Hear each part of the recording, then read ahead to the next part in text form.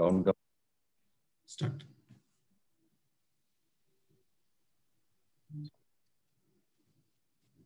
Good evening, everybody. This gives me immense pleasure and pride to welcome you all in this fantastic session organized by West Zone Yuva FOGSI in association with FOGSI and SAFOG Imaging Science Committee. Dr. Jajana Pharmed, your academic partner. And this panel has to be commended. It brings us all the knowledge which can really practical for our practice and aptly as technology saves life. To begin with, we'll start with Saraswati Vandana. Please.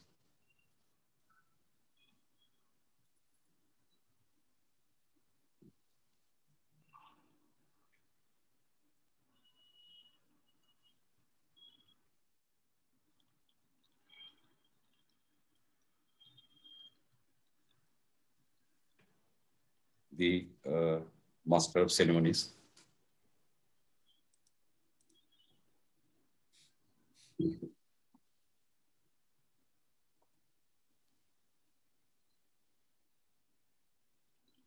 Now I invite the first Master of Ceremony, Dr. Anshu Bashir, and it gives me pleasure to introduce her. Next. Dr. Bashir is a consultant in Aakash Hospital and Diagnostic Center, Indore. She has published papers in national and international journals and co-authored the book Ultrasound for Beginners. She has co-authored chapters in the FOGSI publication and has presented papers and posters at various national and international conferences. She has been awarded second prize in the paper present, first prize in the quiz in genetics in INHS Ashwini. She is an active member of the FOGSI Young Talent Committee, and her areas of interest are ultrasound and endoscopy. Over to you, Dr. Anshu. Thank you so much, Dr. Jayanta, for the lovely introduction and the Saraswati Vandana. So I would first of all like to thank SAFOG and West Zone Yuva FOGSI for this opportunity. As we all know, we are here for the workshop under the Imaging Science Committee and SAFOG. So without further ado, I am extremely pleased to introduce our conveners for today's programs. Can I have the slides, please? So our first convener for today is Dr. Archana Baser. She is a Vice President FOGSI as the Organizing Secretary for AICOG 2021 Indore. She is a Fellow Representative of AICC RCOG West Zone and Imaging Science Committee Chair. She is a very active member of FOGSI. The next convener for today is Dr. Meenu Agrawal. Can I have a CV here, please? Yeah, she is Chairperson, Imaging Science Committee, FOGSI, National Director, Clinical Board of Morpheus IVF. She is an executive member of ISG. She has conducted many training courses, published in many journals and authored many books. So we are extremely delighted to have her here as a convener. I hand over the program to them for introducing the rest of the faculty. For your kind introduction. I think Dr. Shyam Desai, is he seen, or shall we just go ahead and Dr. Meenu will just wait for him and we'll introduce him when he joins in. So I'm just going to give you an overview of the program. At the outset, let me thank SAFOG, especially Professor Fardosi Begum and Professor Yusuf Latif Khan for giving us permission to hold this workshop under the heading of SAFOG, and FOGSI President Dr. Alpesh Gandhi and Dr. Jaideep Tak for saying that yes, you can go ahead with this. And let me congratulate our friends and colleagues in Bangladesh for they are celebrating Safe Motherhood Day today. And I think it should be every day should be Safe Motherhood Day, because we all are here for making sure that our mothers and babies are safe, and we are going to use technology to save lives. In today's program, we have lined up stalwarts of ultrasound in obstetrics and gynecology. I have with me my dear friend, Dr. Sonal Panchal, who will be talking to you on gynecology, recent advances in gynec ultrasound, and Dr. Anita Cole, Fetal Medicine Foundation India Chair. She'll be talking on fetal interventions, recent advances, and we have an excellent panel which is moderated by my friend and my colleague, Dr. Binu Agarwal, an Imaging Science Committee Chair, as well as Dr. Chinmay Umarji, an excellent fetal medicine expert. The panelists are very, very, like the shining stars, Dr. Narendra Malhotra, Dr. Lubna Hassan, Dr. Rubina Sohil, Dr. Purab Doraji, Dr. Reena Wani, Dr. Mumtaz. I think we are going to really have a good academic session, and I would like to really thank Dr. Jayanta Zana, our academic partner, for bringing us together and providing us this platform.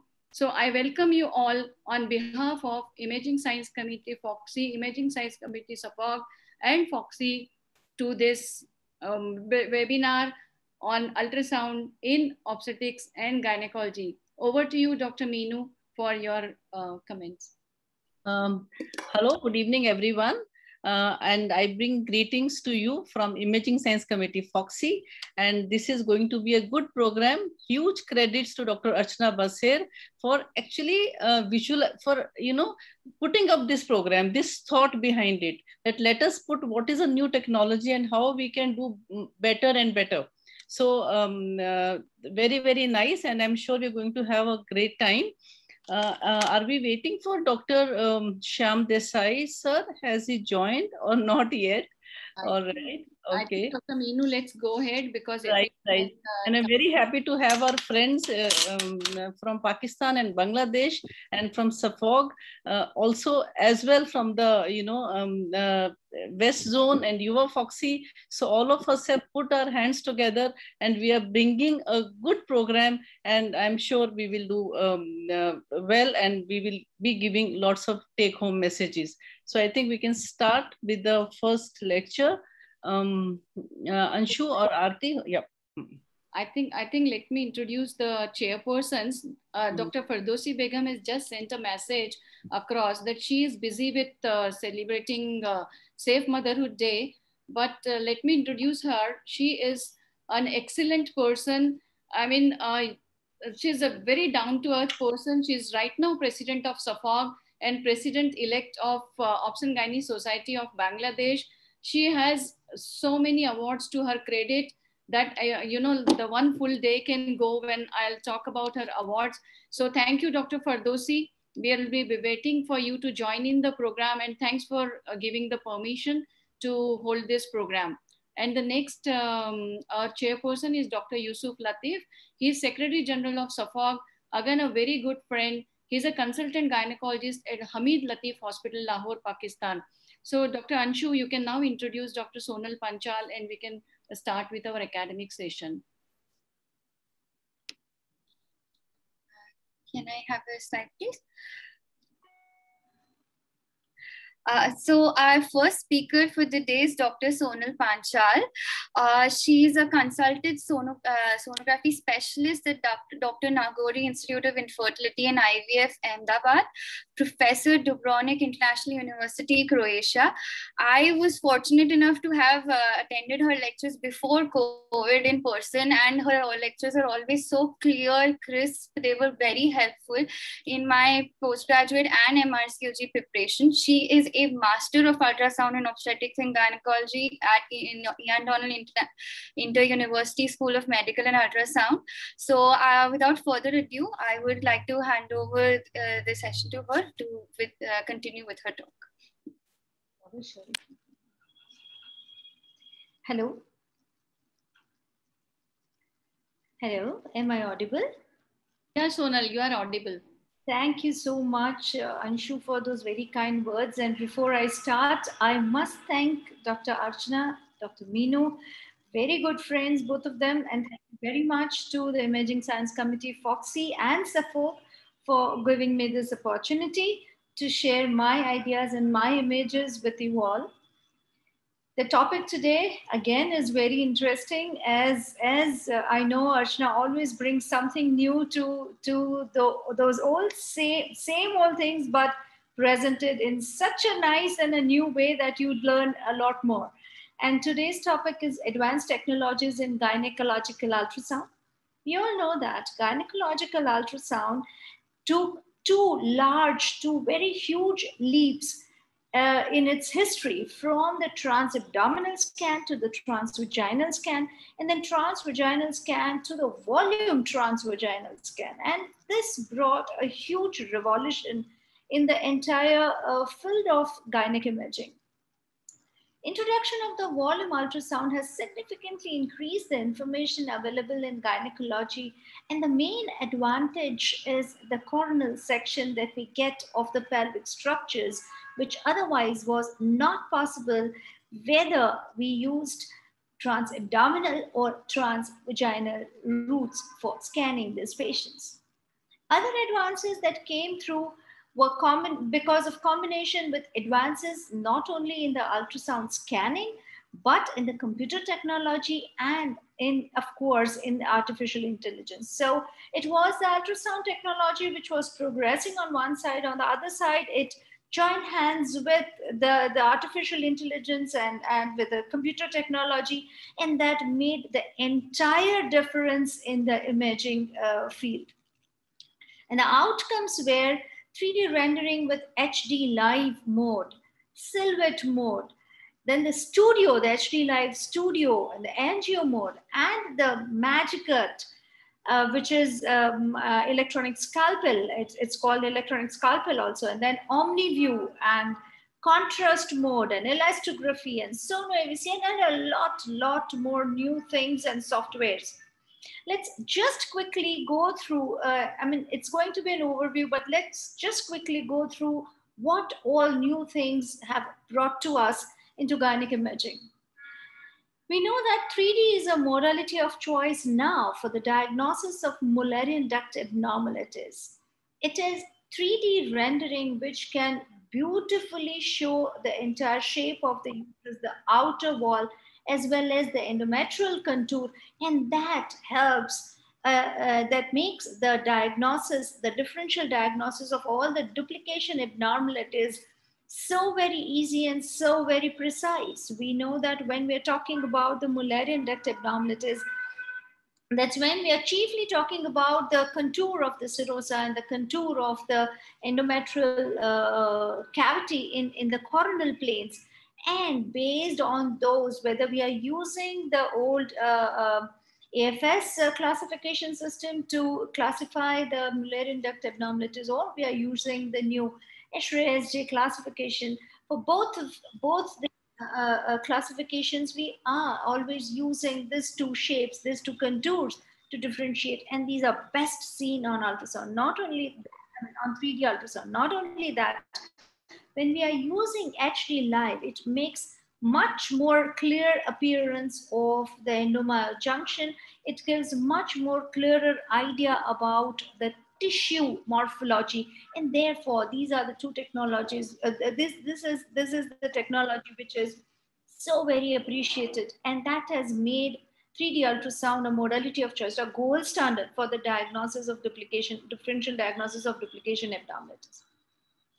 Very simple. If I just give you a few examples, we know that when we have an obtuse angle between the endometrial cavities, the two endometrial cavities, the dividing endometrial cavity, and we draw an intercornual line, and we measure the distance from the intercornual line to the deepest point on the endometrial deepest notch, that if this distance is less than 10 millimeters, and if the angle is obtuse, we know we are looking at an arcuate uterus according to the AFS system.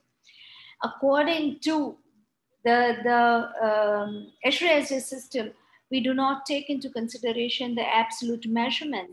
We don't look at the obtuse angle, we do not measure the distance of 10 millimeters, but then we will measure the myometrial wall thickness as it is done here from the intercornual line to the highest point on the serosa. and we compare all the other wall thicknesses as compared to the myometrial wall thickness. Now, if the deep there is more than 50% of the myometrial wall thickness, that's when we call it a septum according to SRA-SJ. But if it's AFS, again, we have to look at the angle between the two cavities if it is acute. And if the distance from the intercorneal line to that dip is more than 10 millimeters, we would say it is a septum. So whether you are using the AFS system, whether you're using the SRA-SJ system, you want to use the both, you want to combine the both. In all these cases, it is the 3D ultrasound which is most important, which is very user friendly, and it gives us all the information that we require. Even when we are trying to compare the two systems, for example, when we are using AFS, we are talking about a bicornuate uterus, and when we are using SRA-SJ, we are talking about a bicorporeal uterus. And again, with the bicornuate uterus, we are going to measure the angle between the cavities, and we are going to look at the depth of the deep and on the external contour, whereas when we are looking at the bicorporeal, that's when we are, of course, looking at the depth of the deep, but we are looking at the depth of the deep in relation to the myometrial wall thickness. And I'm not going to go into the details of that more, but that it is the 3D rendering, HD live, which gives us beautiful idea about the shape of the endometrial cavity as well as the external contour, and therefore the definitive diagnosis. You can add magic to that, which makes the shape of the endometrium even more clear and very crisp. Adding silhouette mode to that would also allow you to look at the cavity characteristics. And that's how you can use this technology to make your diagnosis more clear. You can also use the rotation mode along with your magic cut, and that will not only show you the shape of the endometrial cavity and the serosal contour, it will also show you the cervical shape, and look how beautifully, as if you're doing a speculum examination. So that's what the technology can do for you. Coming to the diagnosis of T-shaped uterus, which is so much confused, which has been always overdiagnosed, I would say. Any narrow uterus is called a T-shaped uterus, but it is SRA-SJ classification which has made this much more clearer. And that's where we know that if we can get a coronal image of the uterus and the right midline, mid-coronal plane, and we measure the myometrial wall thickness, and if we get a lateral wall thickness thicker than 1.4 times the myometrial wall thickness, that is a T-shaped uterus with a narrow cavity. If the lateral wall thickness is not thickened, it is not a T-shaped uterus. So that makes the diagnosis very clear. The only thing that is to be remembered is your section, your image should be correctly produced. And to do that, it is very essential that your viewing line of the 3D render box should absolutely overlap on the central line of the endometrial cavity, 1. And 2, when you do rendering, all your 3 multiplanar images, the sagittal, the transverse, and the coronal, should be true orthogonal planes. And then whatever shape of the uterus that you see is precisely correct. Coming to the different render modes, especially highlighting the HD live mode, you can, I have just put here two sets of images, 2 pairs, where the same uterus, the same structure has been rendered in the surface mode and in the HD live mode. And you can see how more precisely you can see the endomere junction. You can see how clearly you can see the muscle, the myometrial fiber arrangement, and how beautifully you can identify any minimal irregularity of the endomere junction. And that's where the HD live helps. Not only for the shape of the uterus, not only for the normal morphology. For example, I'm looking at endometrial pathologies like polyps, where I'm often confused if the polyp is large and it fills up the entire endometrial cavity. That's when you can just put a little bit of saline inside, the saline infusion sonography. And with that, when you acquire a 3D image, you can beautifully see the fluid-filled cavity and the polyp popping out, and just compare that with the hysteroscopy pictures. Absolutely comparable, absolutely same. And that's the amount of information that we can get for the endometrial lesions. Another endometrial polyp, it's a huge polyp, put on a Doppler and you will see the vascular pattern, and that confirms your diagnosis. Yes, it's a single feeder. Of course, it's branching inside, but it's a single feeder. There has to be a polyp. And of course, when you put in the saline inside and you do a saline infusion, the saline flows onto all the sides, and that confirms your diagnosis of a polyp. Another comparison between a hysteroscopic picture and a saline infusion saline infusion hysterography with 3D imaging. Look at the amount of simile between the two. You probably do not require to do a hysteroscopy just for a diagnostic purpose. And believe me, it's been more than 15 years now that we are doing any diagnostic hysteroscopies at our center. The diagnosis has to be done by your ultrasound, and it's only for the operative cause that, operative reason that you would, therapeutic reason that you would do a hysteroscopy. You can actually produce a virtual hysteroscopic picture. Look at that. That is the actual picture. That is the actual picture on your coronal plane. Now you want to see as if you're looking on a hysteroscope from down to up, and that's how it happens. Look at that. You can actually move in and you are entering the cavity and you are seeing those multiple tiny polyps. That is what we call virtual hysteroscopy. Even if it is a cervical lesion, you produce pictures absolutely similar to the per speculum examination, a large cervical polyp there. So that's what 3D can do. That's how you can use the technology for very precise diagnosis and avoid unnecessary operative procedures. Another comparison of a hysteroscopy with a 3D ultrasound, so saline infusion salpingography, and look at the synecdoche that you're seeing there. It is for the therapeutic purpose that the scope was put in, and the picture was just same as you would see on the 3D ultrasound with saline infusion hysterography. Coming to fibroids, we know that fibroids are often confusing. Of course, there are very simple to make diagnosis fibroids, like which are clearly endometrial fibroids, as you can see here, or they are clearly intramural fibroids. There are some fibroids which are intramural, which are invading into the endometrial cavity, or they're grossly distorting the endometrial cavities. And that's where we are quite confused on the 2D ultrasound, whether we need to operate this or not, or what should be the operative route. And that's where the 3D is very, very helpful. Using HD Live with Silhouette mode beautifully, because of the transparency, beautifully shows the entire margin of the endometrium, how much is the depth of the fibroid inside and how much is the fibroid outside the endometrial cavity. So this would have been the margin of the endometrial cavity.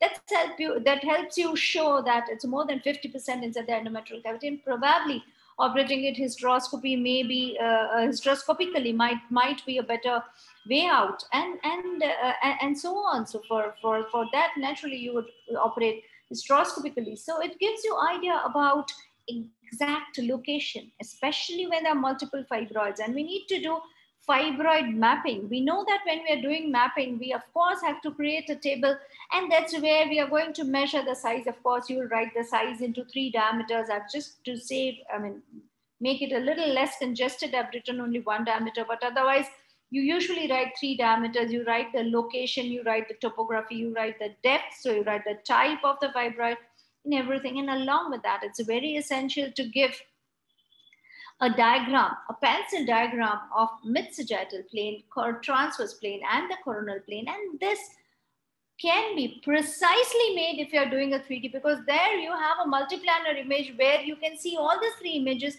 You just need to copy down. It's not an imagination. It's actually what you're seeing. It's imaging. It's not an imagination. For example, that fibroid, which absolutely looks like intramural, but when you just cut through it and rotate it, that's where you would actually see, oh my God, it's actually impacting. It has a huge, it is causing distortion of the endometrial cavity. And why did I not see here? Because when I'm doing a surface rendering, I'm just seeing on the green line, on the viewing line of the box. But if I cut it, I'm seeing the larger part of the fibroid, and that's why I can exactly make out how much is the affection of the endometrium. So that's where your technology helps. That's where we are using MAGICUT along with the senior calculation. Similarly here, a large fibroid looks like in the angle, and it is this picture which confirms, yes, it's truly in the cornu, and that is what is going to block the tube. Coming to adenomyosis, using HD live with silhouette mode, and there is where you can actually see the endometrial islands into the myometrium, and that's mind-blowing. That's exactly what you would see on a cut section of the uterus. You can see on the coronal plane the invading endometrium into the myometrium, the strands and obliteration of the endomyojunction. You're seeing it here also. So it gives a precise idea. It is because of this, because it gives so clear idea about the endomyojunction. Therefore, 3D has been now considered at par with MRI for the diagnosis of adenomyosis also. Coming to the cervix, a perfect per speculum picture of the cervix. And even more than that, because you are not seeing here the lesions inside the wall, which you can see there very clearly. So fibroid, that's a picture of a cervical fibroid and cervical polyps. So again, this is HD live with silhouette mode. So using the technology in the correct way can give you very precise diagnosis and can decrease your confusions, can decrease your operative procedures, can improve the patient prognosis, because if there is something which needs to be dealt with very quickly, your diagnosis is more clear, more earlier, and therefore you can treat the patient on time, for example, even in the malignancies. Let's move ahead a little. It is, I've already told you that it is a 3D ultrasound, which has made the diagnosis of adenomyosis as accurate as with MRI. Being in perfect concordance with the hysterolectroscopy, 3D ultrasound allows, it avoids the need to endoscopy, to do the endoscopy and differentiate between the different uterine abnormalities. It is HD live with silhouette, which beautifully shows the entire, any foreign body in the endometrial cavity. You can make out what is the type of the intrauterine contraceptive device, and even if it is displaced, whether it is invading into the myometrium or not. Tubal lesions, of course, using inversion mode, which fills up the entire tube. It makes it solid and therefore easily identifiable. You can beautifully identify the waist sign of the hydrosalpinx. You can see the inner walls of the hydrosalpinx, the irregularity of the inner walls. And that tells you whether it's an acute hydrosalpinx, whether it's a chronic hydrosalpinx. Teomasis, you can exactly identify the margins of the ovaries. So differentiate, those both are adherent. You can still differentiate between the tubal margins, the tubal lumen, the walls of the tubes, and of course the exact margins of the ovary. Coming to the malignancies, where we need to specially identify the solid projections, the papillarities, the margins of the solid papillarities, the septae, the thickness of the septae, the vascularity in the septae. And these things are so beautifully and so clearly demonstrated on your 3D ultrasound. Of course, it's going to be much more complex and much more complicated on your 2D ultrasound. So that's where your 3D helps. And you can pick up even small irregularities very early, and that helps you early diagnosis of the malignancy, and that saves lives. We know that ovarian cancers, the earlier they are diagnosed, better is the prognosis. Moreover, Apart from just using HD light, we can change the light source. Now, when you're changing the light source, that's when you are seeing, see, it's the same picture, but you're seeing the septum much more clear.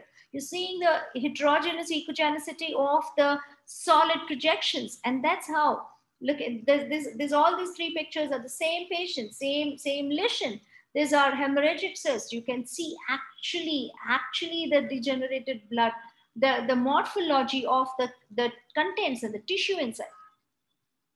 Moving a little ahead, angio mode, we can actually produce angiography-like pictures just by doing rendering. You have acquired an image with a 3D, with a power Doppler, a 3D volume with a power Doppler, and then when you render, that's how you can clearly make out the density, vascular density of a lesion.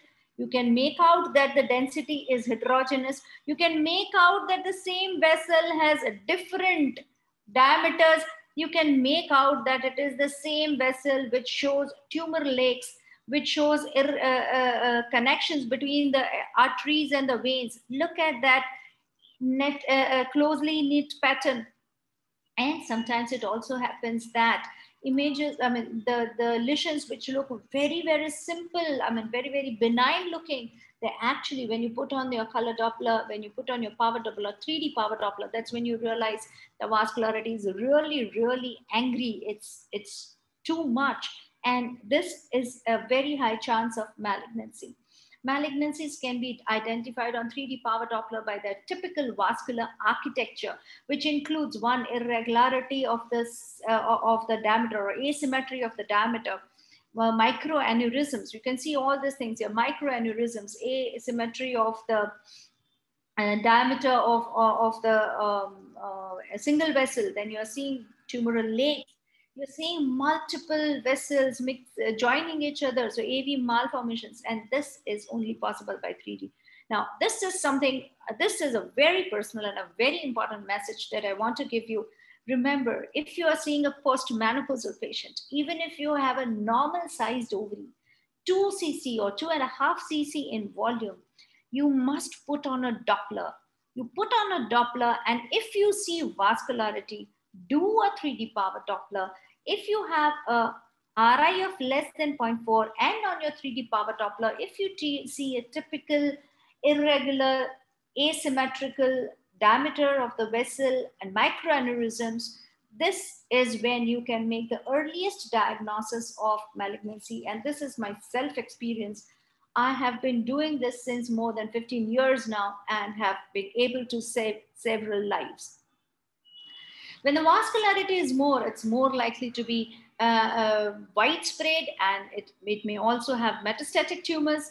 You can also use contrast. You have ultrasound contrast, which is the commonest brand which is available in India is SonoView, which is marketed by Breco. And it's very, very important because if you use contrast and then you do a 3D power Doppler, that's when you can make out, you can identify smallest vessels and therefore pick up the tumor vascularity at the earliest. The same contrast we are also using for the tubal assessment, and these are not laparoscopic pictures, these are 3D hycoses. And you can beautifully see the endometrial cavity, that's the balloon of the follies. You're seeing the entire tubal lumen, and the fimbrial details that you see is unbelievable. You cannot see with any other technology. So that's what is the beauty of 3D hycosy. You can absolutely replace, you will not believe this, but I've not done any HSGs for more than 20 years now, and we do laparoscopies only when we find abnormalities, blockages, late spills in the 3D hycosis. So these are all 3D hycosy pictures, beautiful delineation of the entire tubal as well as the fimbria. And that's a distal hydrosalpinx. 3D hycosy has much more sensitivity and specificity when the results are compared with the laparoscopy as compared to the 2D hycosy. You can see the entire endometrial uterine cavity, tubes, whole tubal lumen can be seen, shortens the procedure, decreases the patient's discomfort, it has no side effects, and the spill is much better appreciated. You can also, instead of HD light, try power Doppler. So that's a power Doppler hycosis, 3D power Doppler hycosis. And again, with that also, you can see the entire uterine cavity and the entire tubal lumen and the spill there. One more image. So you can use that also. So 3D has an applicability there too. If you cannot do rendering, if the image quality is not good, if the endometrium is very thin, then use OmniView. And that is where you just have to draw a line across a particular plane that you want to see the orthogonal plane of, and it will show you. So for example, if I'm seeing a sagittal plane and I'm drawing an OmniView, I'll get a coronal image of the same, and that's a cervical pregnancy, that's a normal uterus. You can use OmniView with what is called VCI, so thicker slice, that's why you're seeing the second dotted line, and that improves the contrast. For example, that's a didelphys uterus that you're seeing with OmniView. And of course, when the uterus surface, uterus endometrial cavity is very curved, it has multiple curves, that's when you have to use OmniView. You can use multiple lines at a time. You can use elastography. And elastography, of course, we know has an applicability for differentiating between malignant and benign lesions, but it also has a role in differentiating between fibroids, which are firm lesions and appear blue, whereas adenomyosis, which are softer lesions and appear blue, green, yellow. Similarly, you can use the elastography for the scars. When you doubt a weak scar, that's when you can again use elastography. But if the elastography shows blue color, that means it's just a fibrotic tissue and it's not a weak scar. But if you instead see a red line, a red color inside, that's when you know that it is a weaker scar. We may see, yeah, that's a red color inside and that's a weaker scar. So you can use elastography for the scar assessment too, apart from the rendering. Quickly going to the volume calculations. That is very, very important. For the precise volume calculations, that's where you require 3D. You can acquire a volume. After you have acquired a volume, to calculate the exact volume of that structure, of the desired structure, that's when you use vocal.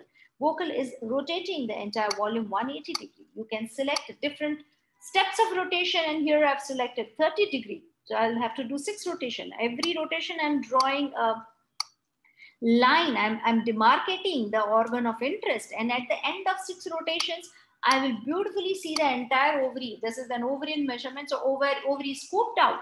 And then you can do n number of measurements with that. You can measure the stromal flow. You can measure the vascularity in the entire ovary, in the globe, and so on. We'll just go through that. I'll just run the clip a little faster. Yeah, so you have the entire ovarian volume scoped out. Then you can also do, once you have entire ovarian volume scoped out, the moment you press on the knob called volume histogram, that's where you get 3D power Doppler parameters, vascularity index, flow index, and the vascularity flow index, which tell you about the abundance of the flow, the average intensity of the flow, and the perfusion in the entire globe respectively. And that information is very, very important. Now, where do we use this information? Of course, we use it in infertility. We use it for PCO patients, but we also use it for the malignant lesions. It's very, very important that when you are treating malignant lesions with chemo or radiotherapy, it's the vascularity which decreases first. And after that the size of the lesion decreases. So you can know that the size of the lesion is decreasing after 6 to 8 weeks, but you can make out the vascularity decreasing as early as about the end of 2 weeks. And therefore you can much more earlier make out whether the treatment that you're giving is working or not. And that is a boon, because you can add things or you can change the line of treatment. Then coming to the assessment of then using threshold volume. Now, what is this threshold volume?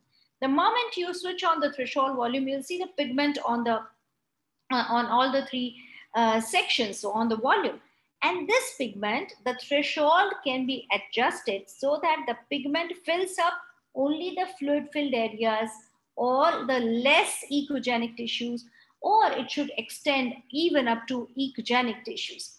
So that threshold is usually adjusted. It's usually used to differentiate between the content, between the amount of the fluid-filled areas and the solid areas. It can be used for the diagnosis of PCO to establish stromal abundance. It can be used in malignant lesions to differentiate between how much is the solid content, how much is the fluid content. So that's how we use it. You can also use it for endometrial lesions.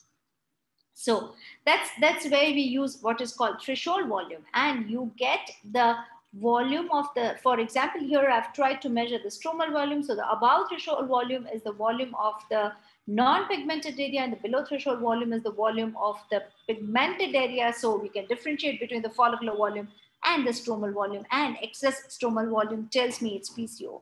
More than 75% when there is a stromal volume, that's when it's likely to be LH excess, and therefore it is a polycystic patient. Polycystic ovary patients. Stromal hypertrophy is recognized as a frequent and a specific feature of ovarian androgenic dysfunction, and three-dimensional ultrasound has potential to address these points and improve the sensitivity and specificity of the diagnosis of PC. You can also correlate this stromal volume to not only the androgen levels, but also to the insulin levels. And thus, just looking at the stromal volume, you can identify the patients with insulin resistance. Then to count the number of antral follicles and and measure the size of individual antral follicle. Of course, when the antral follicle number is too high, that's when you scroll across, you cannot count the number of antral follicles correctly. But that is when we use 3D with Sono AVC, which color codes each and every fluid-filled area. And that is why it identifies each and every follicle. And then it gives you X, Y, Z diameter, mean diameter, and volume of each and every follicle. And thus it decreases, it saves your time of examination and still gives you much more precise information. If you are only concerned not about all the follicles, just about the antral follicles, okay, I just want to know how many follicles smaller than 9 millimeters or how many follicles between 6 and 9 millimeters, I can use a special software which is called Sono AVC Antral, and that would identify only a particular size of follicles. And for example, here you are identifying 6 to 9 millimeter and less than 6 millimeter size follicles separately. Or you can also use HD Live at Silhouette to render those images and beautifully see the follicles and the arrangement. You can also use the same Sono AVC not only to count the antral follicles, but also before giving a trigger. IVF patient, multiple follicles, you cannot count them all because the shapes are irregular, because they're all compressed by each other. In these cases, you can use Sono AVC Antral again. You can also use that's where you use Sono AVC follicle. Now, when you have any other fluid filled structure, whether it's fetus or it is gynecology, whether it's endometrial cavity or it's a hydrosalpinx, or it's a gestational sac, you can use Sono AVC everywhere. And you can use Sono AVC General to calculate the exact volume for the loculated fluid in the peritoneal cavity. That's where you can use Sono AVC and find out the exact volume.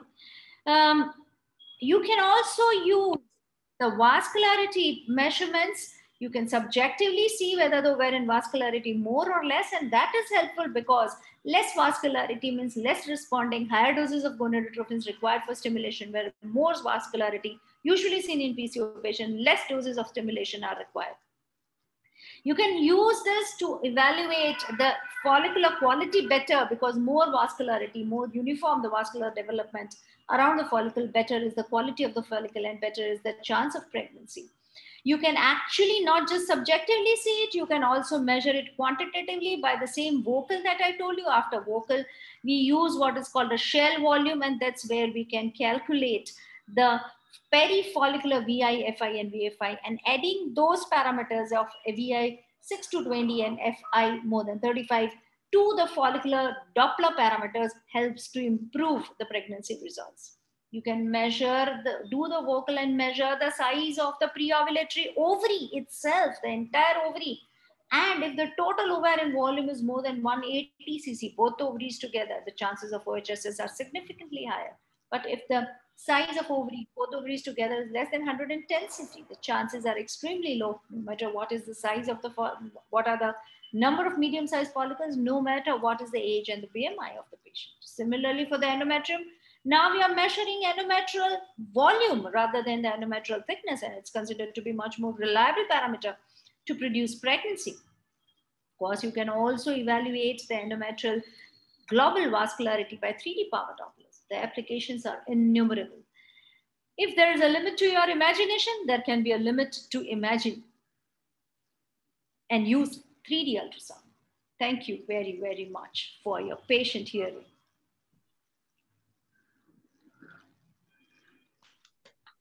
Thank you. Thank you.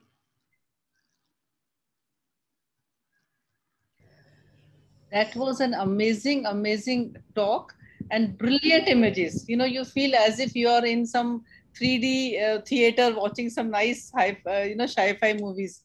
So excellent. And yeah, thank you so much. There are a few questions.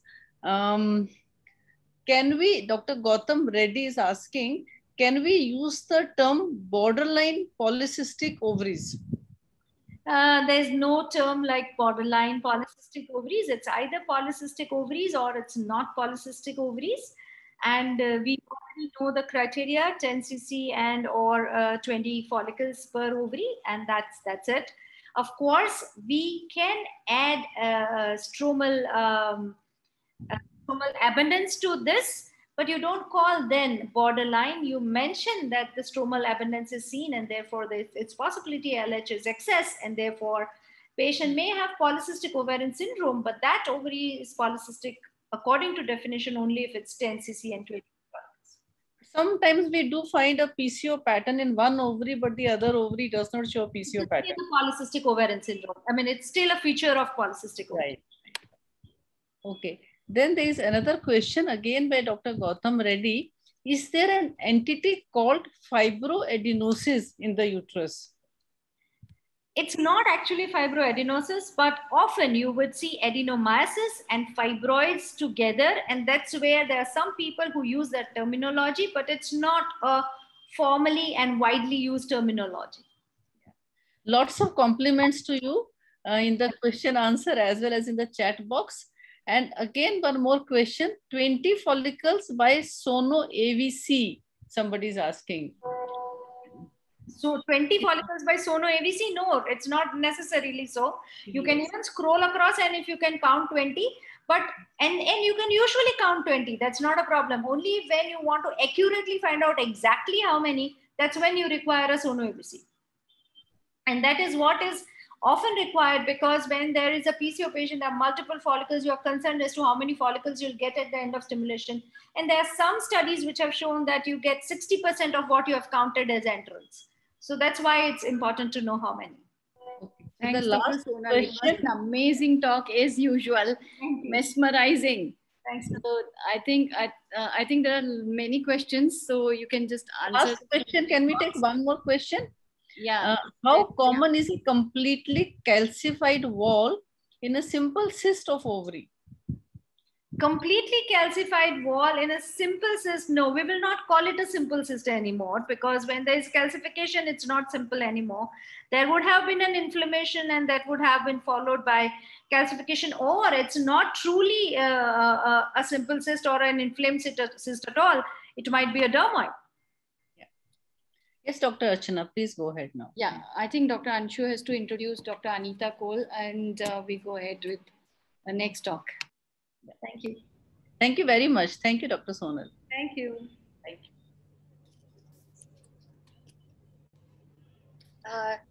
So I would like to, so our next talk is on the advances in technology in fetal interventions. So, and who better to talk on this topic than Dr. Anita Cole. She is the Fetal Medicine Foundation Chair, currently Clinical Coordinator for Apollo Center of Fetal Medicine, Delhi, Director of Apollo Cradles, Delhi, NCR. She's even an examiner for the Fetal Medicine Foundation. So we would we're extremely delighted to have her talk about this very upcoming topic and the new technologies that have come up. Over to Dr. Anita.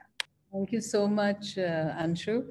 And indeed, thank everyone from the Yuva FOGSI, the SAFOG, my colleagues, Minu and Archana from the ultrasound course that we run for FOGSI, and the very beautiful MOCs. It's nice to see these young, bright faces. So thank you for introducing me. Um, as Sonal said, this indeed is an interesting concept, and I had to think about how to put things together. So what I thought is that because the audience is mainly obstetricians, that perhaps I need to give you all an overview where things are in the fetal medicine intervention field. There are some procedures that we do and some we don't. But I thought that for the audience, it's important to know what's happening in the specialty at the present time. So historically, fetal therapy started with Liley and the blood transfusions, and then it moved on to hysterotomy. So what happened with Michael Harrison and a group in San Francisco, which you know, that they would physically open up the uterus and expose the baby and treat it for whatever it is. And I'll show this to you in a minute. Then it went on to sort of non-invasive procedures, more like fetoscopic procedures, and this is primarily used in all the twin complications. And then also the image-guided percutaneous procedures, which is more ultrasound-based because that's the access is even smaller. And now we've of course got new instruments coming into the specialty, such as radio frequency ablation. So I think the fact, as Sonal said, there's been such a development in ultrasound that has really helped. But what has also helped is the instrumentation. So I think our field has moved forward because the instrumentation which has gone into the field has been so great. The common procedures which I thought I'll touch upon, because it's impossible in the time that we have, and that we talk about every intervention, but at least these things which are fairly common, I thought that we should talk about. So let's start with the placenta, because that is indeed what is the most important thing. The angioarchitecture of the placenta, and particularly, I would probably say like 2/3 of the procedures that we do are in multiple pregnancies, and in particular monochorionic twins. So what they have is that they have both the fetal circulations connected together, and it could either be a arterial connection, it could be a venous connection, or it can be a artery to vein connection, and that is what causes the problem. So if you have a connection, whether it's superficial or whether it's deep, where you have a unidirectional blood flow, this results in one baby giving its blood to the other one, and it results in this thing that we call as twin-to-twin transfusion syndrome. And so for all of us in a pre-conference workshop on ultrasound, we really must try and identify these pregnancies. So the donor twin, the one who's giving all its blood, very logically becomes very small. It is like a FGR, a growth restricted baby, and the baby which is receiving all the blood becomes much bigger. What is the classic sign is this very large bladder that because there's so much hyperdynamic circulation that the baby pees more, and therefore there's polyhydramnios and there's a large bladder. Unlike the donor, which there's decrease in renal perfusion, the amniotic fluid sort of decreases and we can see no bladder. So Quintero tried to classify these changes because it's important for us to know when to intervene. So I'm not going to tell you about the Quintero classification, but suffice it to know that when you are following up twins, what you're looking for is a discordance in amniotic fluid. So if the discordance gets more and there is polyhydramnios and the other one is oligo, and we use 2 and 8 as cutoffs, we stage that, we call it as stage 1, and we just wait and watch, because only about 20% of these stage 1s then go on to stage 2. So a lot of them just sort of stay like this for a very long time. But when it goes on to stage 2, that means that you can see the large bladder, as we saw in the cine loop that I was telling you, or that there is absent bladder in the donor twin. This is classified as stage 2, and this is where you need to intervene, and you need to do a laser photocoagulation so that you can separate out the two. So in essence, what you're trying to do, as you can see in this figure, is you've got this small stuck baby. So you know that on the placenta you have all these vessels going from one to the other. So you identify the arteriovenous connections and then try and laser them.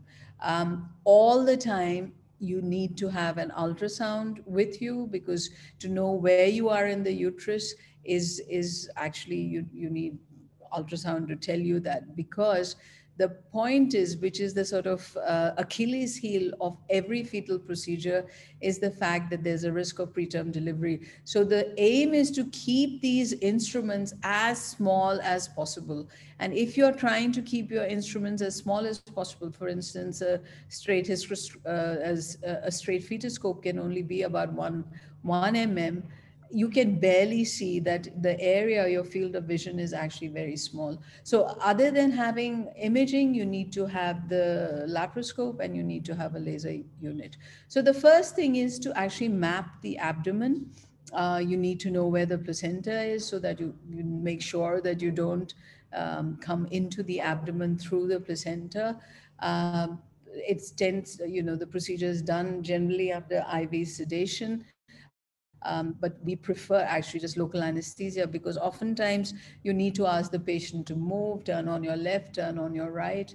We use a diode laser, we use the Storr scopes. You tend to have a sort of armamentarium of scopes, because you want to, change if a posterior placenta, it's a different scope to an anterior placenta. You need to have enough of an irrigation setup, because your views are very bad. So unless you have continuous irrigation, the amniotic fluid can look really murky and you cannot see anything. And of course, tocolysis and antibiotics are important. So this is the range of scopes. As I said, the technology and the progress is in the instrumentation. As you can imagine, you need to, these are very dedicated people, because the number of, unlike a routine laparoscope and a hysteroscope, which is used so commonly around the world, they don't actually sell a lot of these instruments. And therefore, to constantly do the R&D for it so that you move forward is really a commitment by the company. So this curved scope is for the anterior placentas, and the straight integrated scopes are for the posterior placentas.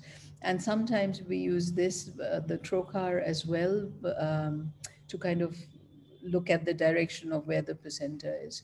So just to show you, the theater has to have your ultrasound machine.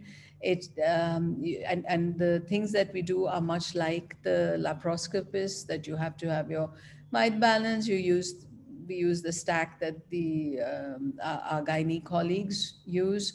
And of course, the third thing that you need to have is the laser. So I don't know, we'll eventually get to it. Oh, sorry. So you can see over here, the instruments, the scopes are such that you keep a couple of them on the table. You need to make sure you have a bipolar, because sometimes if by chance there is bleeding, you need to have the bipolar to correct it. And this is the laser that you have. The first thing is, of course, like anything else, you check your instruments, you make sure the laser fiber goes right through the scope. These are, as I said, the integrated scope. So one of them would have the water irrigation channel, and one would have the laser fiber going through it. The second thing, which is very important, is that the first thing, as soon as you enter the abdomen, which you use 18 gauge needle, is to take out amniotic fluid for karyotyping, because you always make sure that you test genetically.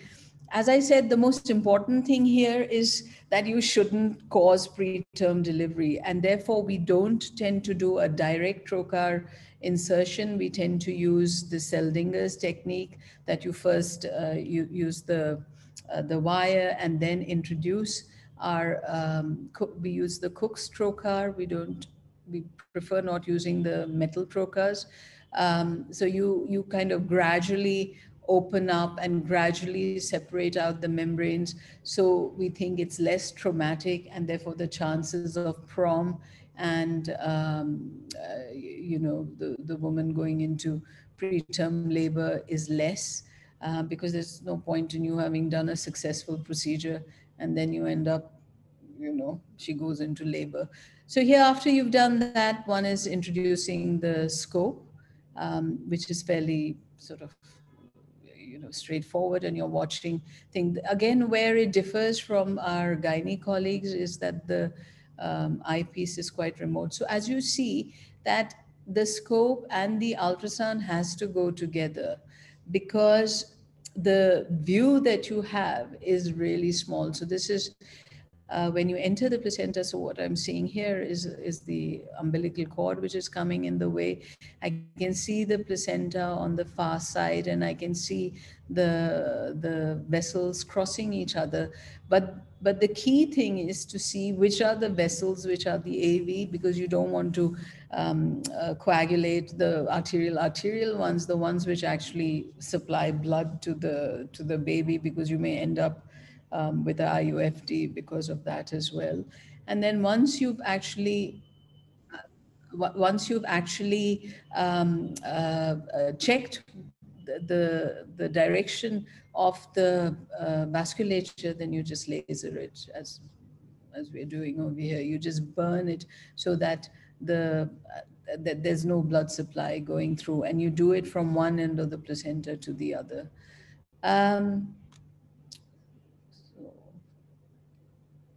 So I always think that fetoscopic surgery is really like, the blind man and the elephant, because you cannot see the entire picture. What you have to do is see parts of what you see, because your view is so small, and that's why using the ultrasound, using the scope, is you kind of work your way around and work out and see that, okay, these are the vessels which need to be lasered, and you sort of slowly go from one to the other. You cannot just use the laser alone. And not only is it important to do the laser, but it's also important to make sure that you do a proper follow-up.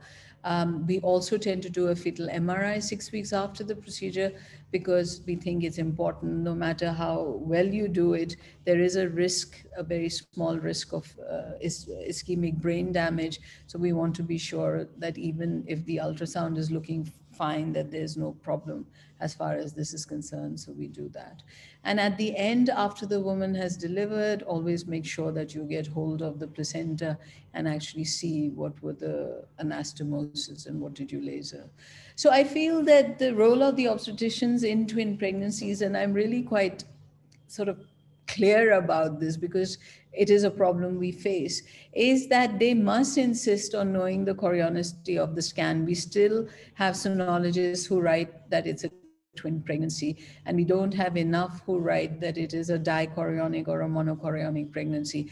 Anyone, as soon as the obstetrician at her 12-week or earlier scan, as soon as she knows it's a MCDA twins, the protocol of following this pregnancy is very intense. It has to be every 2 weeks, because you cannot afford to miss twin-to-twin transfusion syndrome. And if by chance, and this is unfortunately what we see, that because the follow-up hasn't been very good, that there is a fetal demise. And if there is a fetal demise, the next thing that the obstetricians do is deliver the baby. And that is the worst thing that they can do. They have to wait, because if there's fetal demise, there is a chance that this other baby there's a 25% chance that the other baby, the co-twin, can have neurological abnormalities. And therefore, it is important that you leave that baby in there and check that there is nothing like that, because obviously you don't want to give the woman one dead baby and one baby which has got neurological handicap. So these are the nice the guidelines, I mean, the recommendations. And as you can see, I know it's intense, but that is the correct thing to do. The obstetricians must insist on a proper follow-up. And this is the scan, because that only can you see the changes. So moving on from twins, the other thing that a lot of development has happened is in the diaphragmatic hernias. Now, what is important from the ultrasound point of view is to predict which are these babies, when you see a diaphragmatic hernia, which are these babies who will have a good prognosis and which are the ones who may have not such a good prognosis, and the ones who don't have such a good prognosis, can we offer them fetal intervention? And the thing that we use is something called the observed to expected lung head ratio. This is the measurement that we use to grade these diaphragmatic hernias into the mild, moderate, severe, and extremely severe variety. And how do we do that? Is by doing the head circumference, and in a 4-chamber view, wherever the 4-chamber view is, wherever you see, that is the herniation, is that the lung tissue which is there, you sit there and measure it. So you can, there are a variety of ways you can do a AP and a transverse measurement, but the best is to do the circumference. And then once you have that, derive a ratio. What we use is this total trial calculator, because all the work which has happened as far as diaphragmatic hernia is concerned, where all the development of the tools is concerned, has started from Leuven with Professor Jan de Prest. And so once you have your head circumference, you add it, the gestational age, you have it, you talk about what the formula, and I said the drop-down menu shows you that have you used the circumference or the AP. I mean, you can see it over here. You can measure it either like this or the circumference or the AP method. And this will then calculate out the percentage. And then based on the percentage that you get, if it is the observed to expected is more than 45, then the outcomes tend to be very good. And if it is not, then they have the option of perhaps considering fetal therapy. And what is the fetal therapy? The fetal therapy is, because we've learned over looking at lambs, that whenever you block the trachea, because as you know, there's a lot of there's a lot of fluid production in the lungs, particularly in fetal life. So if you block the trachea such that this fluid doesn't come out, then the fluid keeps accumulating and accumulating within the lungs, and it stretches out the lungs. Because the main problem in diaphragmatic hernias is the fact that the herniated contents cause pulmonary hyperplasia. So you need a technique where the lungs still expand in utero, and such that once the baby is delivered and you correct the hernia, at least you have decent lung tissue for this baby to survive. So again, there is a scope, and here, because of the way the neck is, you need to introduce it through an introducer, and these are instruments to remove the balloon. So essentially what happens is that this is put through, and the scope is introduced over here so that you go into the lung, past the epiglottis, past the vocal cords, and put a balloon in there. And this balloon occludes the trachea, and you leave this balloon in for 6 weeks. And then after 6 weeks is over, you again go through and use this instrument and pull out the balloon. Because if this woman delivers and you have a trachea which is occluded, obviously this baby is going to die. So either if they go into preterm labor and the balloon has not come out, either the woman is delivered and she's kept on, it's an exit procedure that the woman is still kept on the placenta. The placenta is not separated out. So the neonatologists have time to remove this. And this is a video that Professor Jan de Press shared, whereby you are seeing the scope. So you saw it in twin to twin, but here you're seeing the scope go into the fetal mouth and past, past the uvula and so forth. Let me play it here and go forward a little bit faster. Go into it, go into the mouth until you go past the vocal cords and come in such that you can get the balloon, and you can sit there and inflate the balloon. So these balloons are also, specially made for this procedure. And essentially what we are seeing over here is the balloon needing to get inflated over here. And then coming out and leaving the balloon in. But the point is that 6 weeks later, when you come out, and this is a clip which is showing in there, I've just sort of run it back to back, is that you have to go in again and grab the balloon and pull it out, so that when the baby is born, that there isn't occluded lungs. And as I said, there are very good results with this. The other thing that is there, is this very spina bifida repair.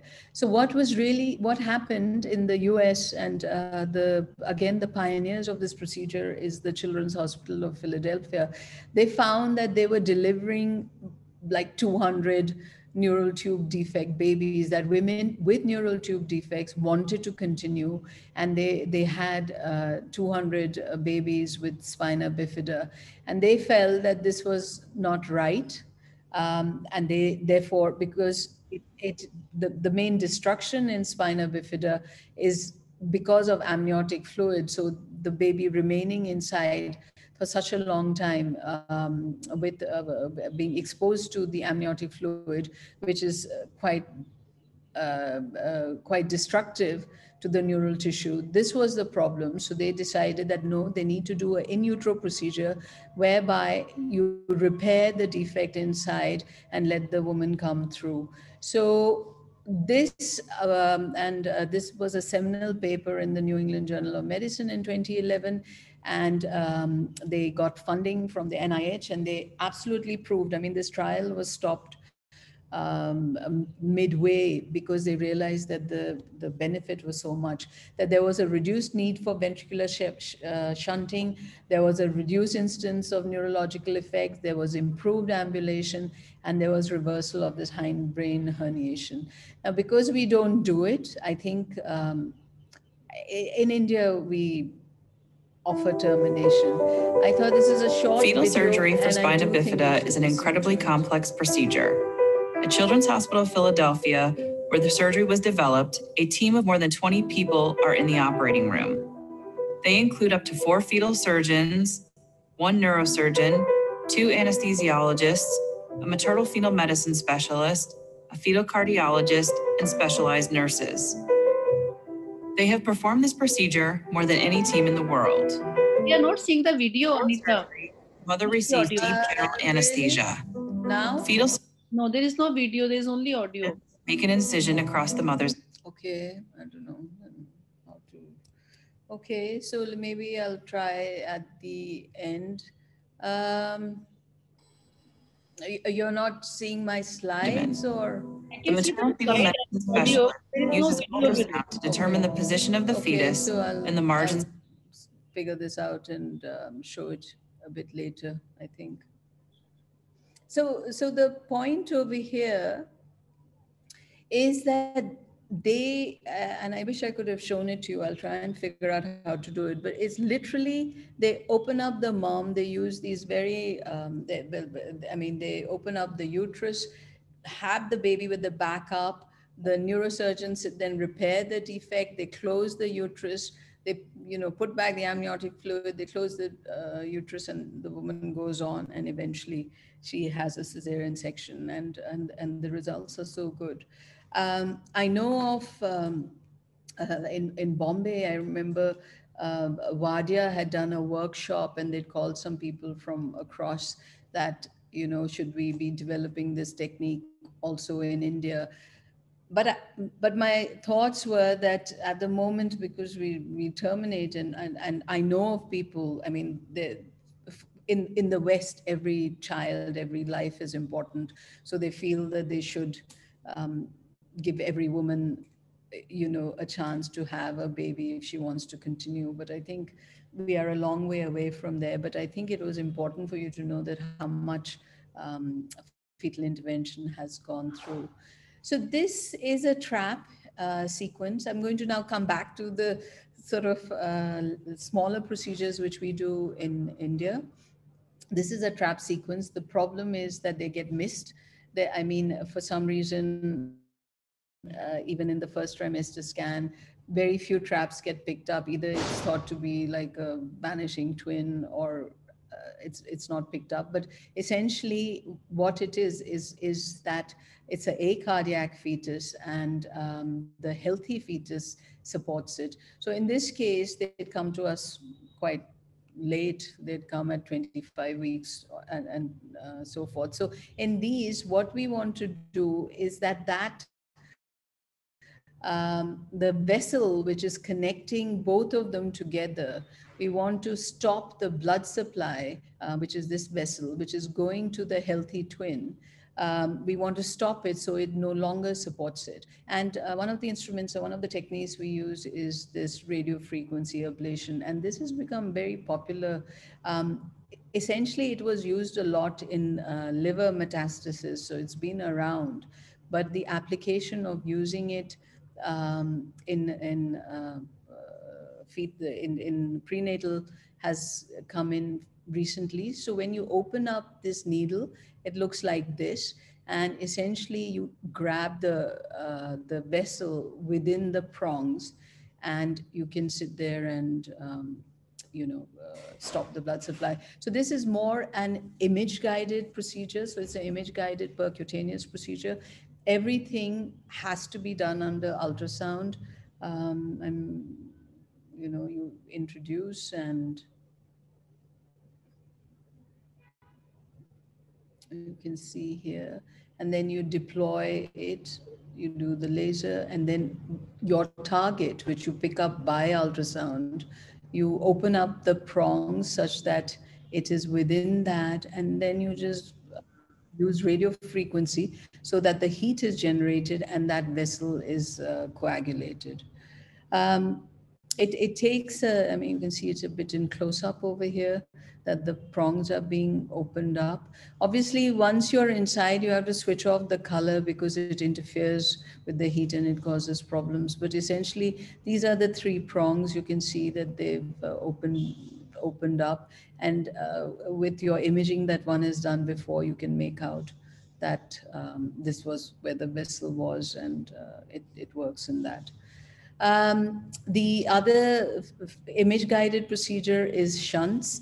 So in this particular case, she came actually quite late with pleural effusion. There are these shunts whereby you have these reusable introducer sets. You have these pigtail catheters, and the aim is to, the correct one to use are these rocket fetal bladder catheters, but they are also used in the thorax. So as you can see over here, this end goes into the baby. This end goes against the wall of the chest and holds it inside.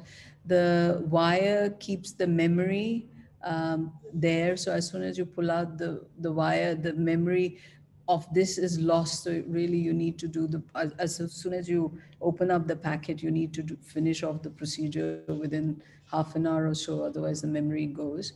And again, it's an image guided procedure. This tends to be a little bit more, I mean, your heart is in your mouth a little bit more because the heart is there. And once you put in that metal trocar, and these babies inevitably have polyhydramnios because the esophagus is, is obstructed. And so as soon as you push this catheter and you put in the trocar, that baby moves away. So it is quite tricky to get it inside and then deploy the catheter such that the one end of the shunt is inside and the other one is out from the chest. And, this is the extra fluid coming out. So in summary, just to finish off, I do think that fetal interventions has moved forward. There's been a lot of development of instrument. There's more knowledge. The ultrasound machines being as good as they are help us see much more. But I do think that the main handicap is the lack of knowledge that the obstetricians have, and or indeed even if they know that, how do they go about referring it to a sort of a center which does enough cases that you keep your skills in. Because obviously if you do one case every couple of years, you're not going to build up on your skills. So I do think that it is important for centers to build up their experience. And I do think that we need to still improve our scanning and detection of these conditions early, especially in multiple pregnancies. So I hope that all these delegates who are part of the ultrasound course, at least they are aware of the problems that can happen in twins, which are the conditions, the anomalies which are amenable to treatment, and they learn scanning in that. So thank you very much. Thank you. I really wish I could have played that. I could have played that video. I'm so keen. They're doing such a great job, and I think all of us should be aware of it. You But can, thank you all. Dr. you can put the link in the chat box. Yeah, So Dr. people Meenu, can. can I interrupt you? Sorry. Dr. Fardosi is here. She is the chairperson for this session. So let her give her expert comment. Dr. Fardosi Begum. She was here a minute ago. So And we welcome Dr. Narendra Malhotra, sir. We can see him here. Hello, yeah. sir. Good evening. Yeah. So I think Dr. Fardosi, I think she was very busy, but she did come in. And yeah, you can go ahead, Dr. Meenu. I'm sorry. Yeah. Welcome, Dr. Reena Vani.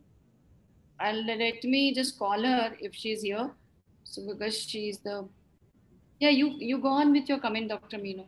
Yes, yes. So there are a few questions.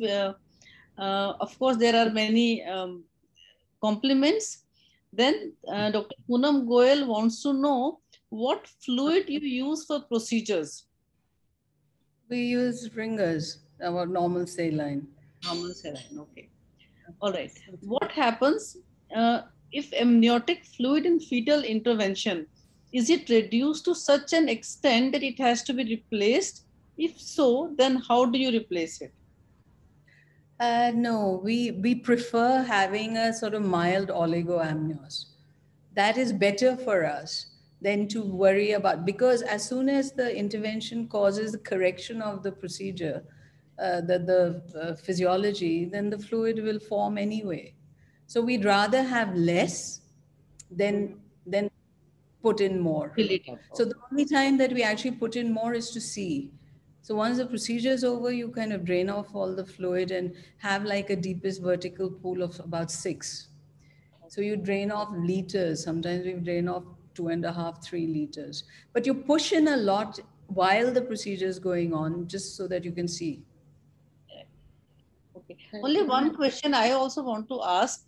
Between radio frequency and laser, which one do you prefer, or is it different for different procedures? Yeah, it's different for different procedures, because the laser is you need, it's an external heat source, and it's an external source where you need to visualize it and do surface burning. whereas radio frequency is inside the tissue. So if you have to access inside the tissue, you need to use RFA. However, you also use laser, like you use lasers as an interstitial, because laser is very good. Actually, it's procedure to procedure based, and it depends on access.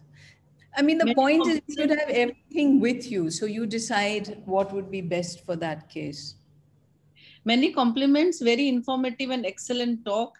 Technology is advancing beyond imagination.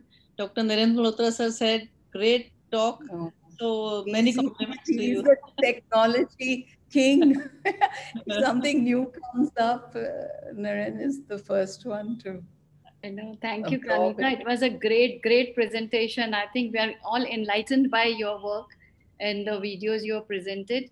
So I think shall we conclude this session? We're just waiting for the chairperson. She'll join in. She's out of the network, Dr. Fardosi. When she joins in, we'll have her comment. So now we go for the panel, Dr. Arti. Archana, I have joined. Oh, Dr. Hello. Fardosi is here. Dr. Fardosi Yeah. is here. Yeah, Yes. please, Dr. Fardosi, let me introduce her again. She is president of SAFOG, and she's a great person, great human being, and she is right now president of Bangladesh Society, and she was busy with Safe Motherhood program in her country. Over to you, Dr. Fardosi, for your expert comments. Thank you so much.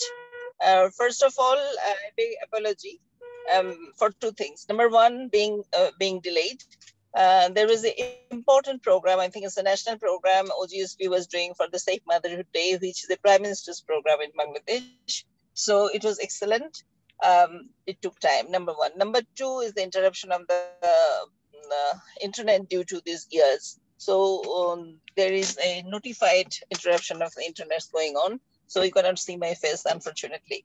So I first of all, I missed the ultrasonogram lecture, but I heard from Anita. It's excellent, basically. The comment, there's the technology going beyond imagination, that's true.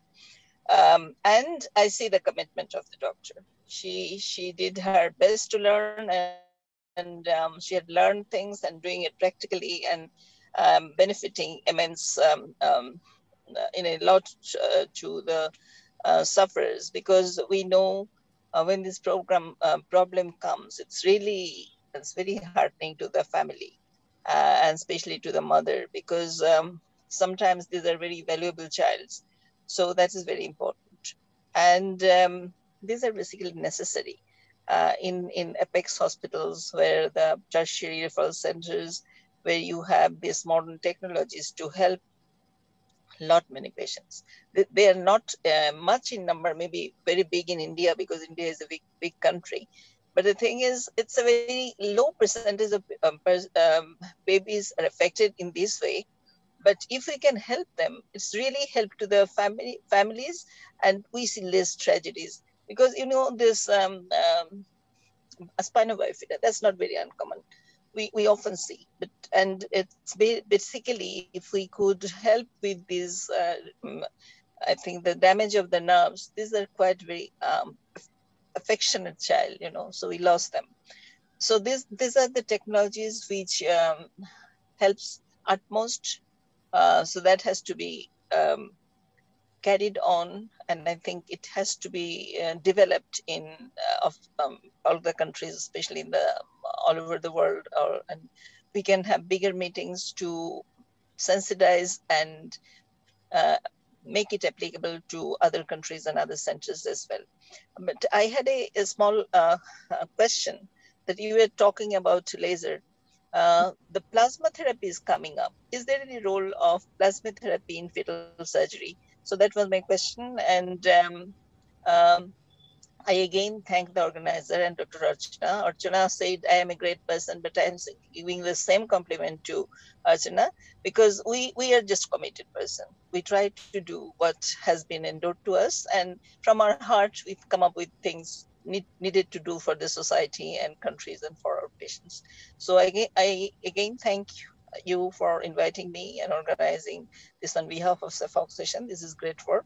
So I'll be happy if I can be answered. Though this may be I think, novice question, but there is no question what is silly. Thank you so much.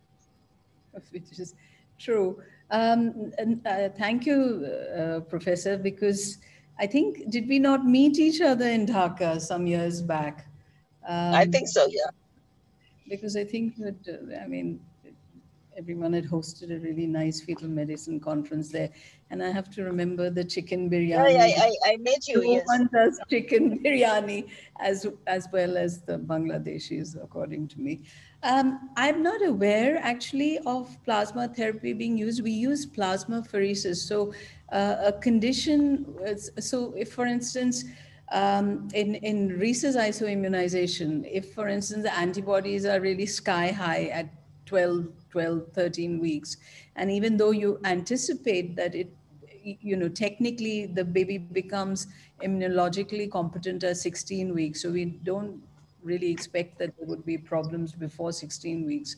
However, if by chance one is in that situation, then we have replaced the entire plasma. So we've done a plasmapheresis and replaced it in a hope to taking away all the antibodies.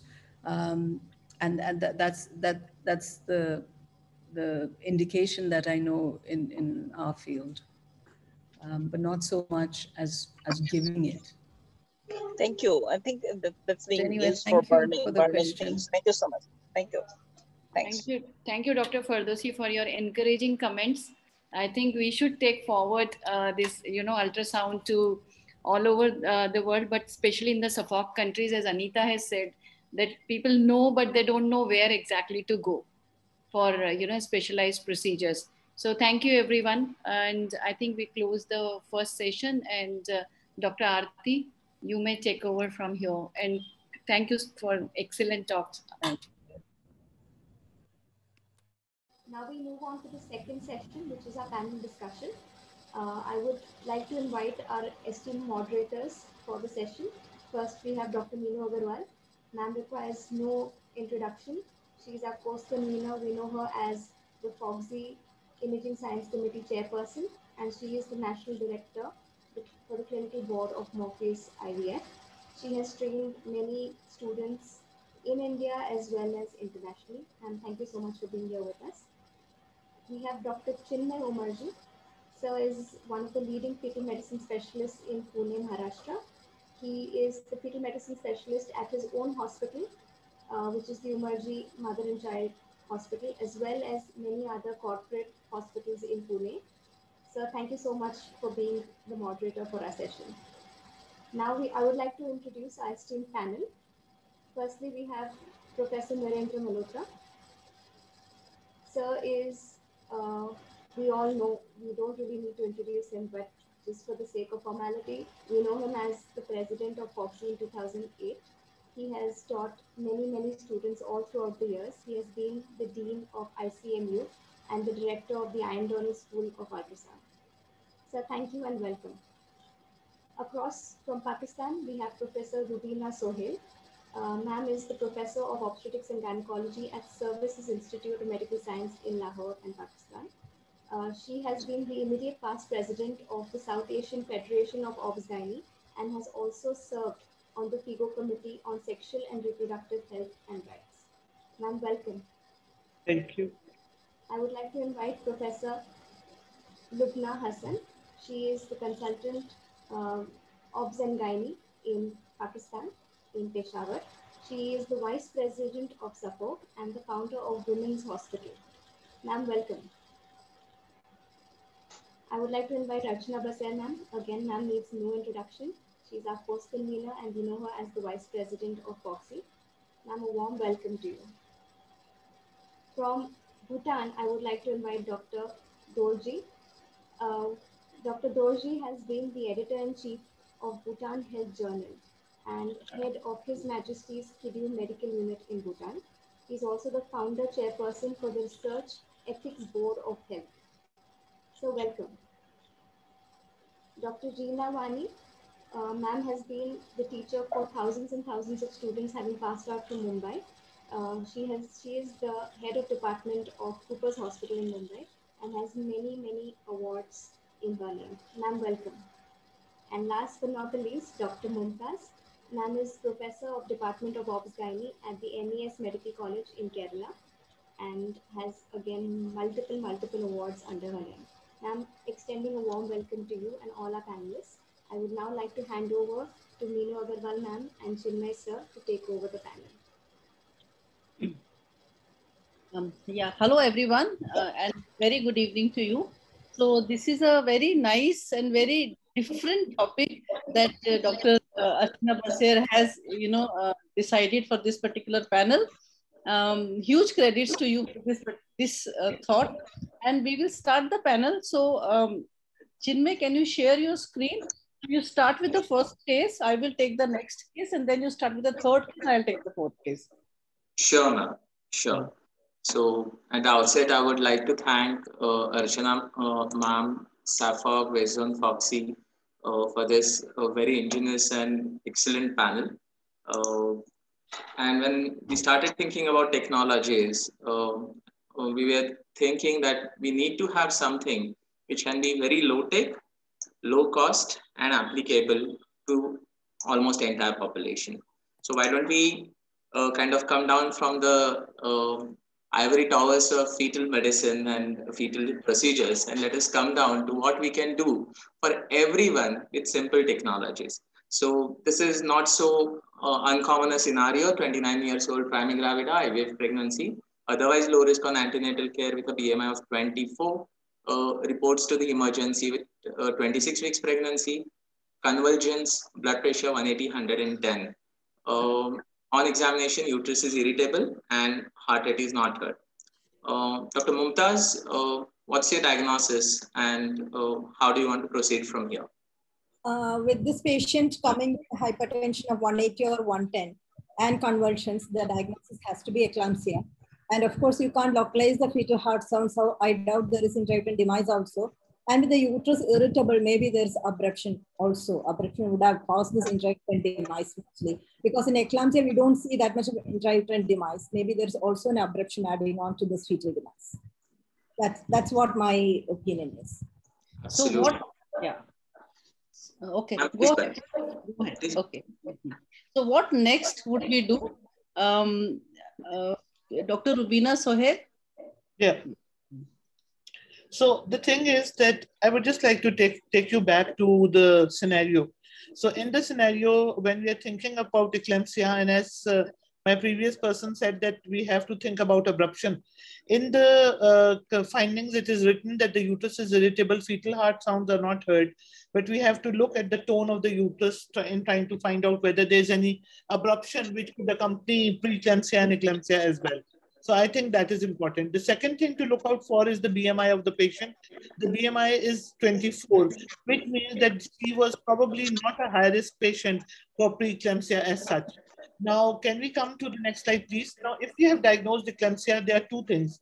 The first thing is that we have to basically control her convulsions by magnesium sulfate and make sure that her blood pressure is brought down to normal, most often by giving hypilazine intravenous infusion, and to ensure that these two things are in control. Once these two things are in control, we have to deliver this patient, and delivery of the patient generally should be done by induction of labor unless there is a contraindication to vaginal delivery.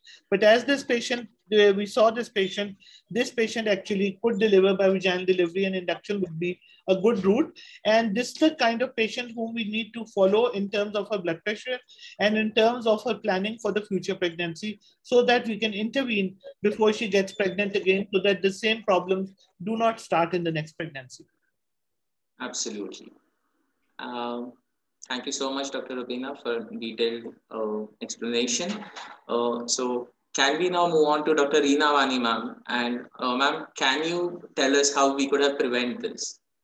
So, Chinmay, before we talk about prevention, let's first of all, when you say she's low risk on antenatal care, I won't agree with you with that. A primary gravida requiring IVF coming with the PIH is not low risk by any standards. So she would be labeled as a red flag right from the beginning of antenatal care. And as Dr. Rubina very well pointed out, it's possible that the FHS may still be there, but are missed. So you need to confirm, and I would actually like to get an ultrasound done. We have seen many such cases where there is a concealed abruption and which does not manifest. And although you were fortunate in this patient that she has delivered vaginally, I am very sorry to say we have had actually a couple of patients where we have tried our best with the preterm tubular cervix. She does not deliver, and you are forced to do a cesarean section because they land up with a cuvulaire uterus. And I'm very sad to say we actually lost one patient because she had been waited on for too long in periphery by the time she came to us, thinking that it's a IUFD, it's a primary, it's a PIH, we will try to deliver. But by the time she came to us, it was very late. And although we had to operate on her, do an OH, she went into renal failure and she was gone. So here we have to remember that we have to look at the given condition. One more important thing, in our country, IV hydralazine is not easily available. We are often using a combination of nifedipine and labetalol. And Maxulf, when you're giving it by Pritchard regime, remember that both Maxulf and nifedipine land up relaxing the uterus, which is why they sometimes have a flabby uterus and they go into PPH also. So these are all very important things in eclamptics, which we have practically had problems with, which you have to be vigilant. Now that IV labetalol is available, it's very good. Obviously, nobody uses sublingual nifedipine, but when you're using nifedipine for BP control, especially in smaller settings where you don't have IV labetalol, you can give 20 oral. It acts within few minutes, but it will relax the uterus. So you have to, balance between what is available and what is going to work in this patient, and then go ahead. So having said that, then I can go to your primordial prevention, because I felt this is very important. Can I just intervene over here, because you have said something very important, and I think I would like to point out over here that the most important thing is that we have a clear diagnosis. If the diagnosis is eclampsia, the management would be a little bit different. But if we are managing a patient who has had with eclampsia and abruption, then the management will obviously change, and we will have to modify according to the situation. Absolutely. And I couldn't just a second. Yes, as Rubina Madam and Reena Madam told, if there is abruption, which is big enough to kill the fetus, that means it is grade 3 abruption. The chances of developing DIC is also very high. So cesarean section would be better. And in this situation, most of the time in ultrasound, we are not able to find any retroplacental clots. So clinical assessment would be very important. Also the the serial assessment. So Mumtaz, as you rightly mentioned, sometimes one lands up doing cesarean. In fact, just yesterday on our call, we had a multiparous patient with this almost same clinical picture, 26-weeker. And my registrar said, Madam, she is multiparous, she will deliver. We actually tried with induction. It was IUFD, abruption with eclampsia. But finally, we landed up doing a section because she was deteriorating and did not respond despite the multiparous os. So although we don't do 0-hour section when we know it's an IUFD, in the interest of the mother, sometimes you need to go ahead with a cesarean before she goes into a full-blown DIC or renal failure. Dr. Malhotra, may I ask for your help, and could you kind of tell us right from, say, the basic secondary level settings to quaternary level settings, are there any common protocols you would like to emphasize upon and tell everyone that these should be followed, say for Maxulf, say for control of blood pressure, so on and so forth? So can I just, because while you were talking, I just looked up my eclampsia drill presentation. Can I just share one slide? And can you go off and just put you there? So that is our protocol that we teach that this box should be ready with every obstetric unit. Every obstetric unit should have an eclampsia management box. And this is the box which contains the magnesium therapy, the correct number of. And what does this have? This has all these things.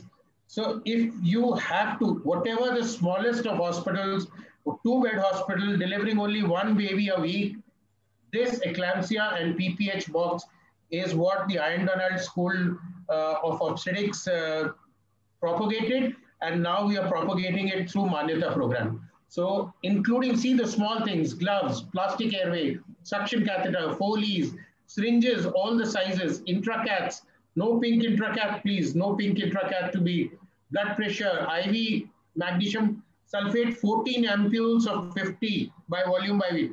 And that is how you will dilute.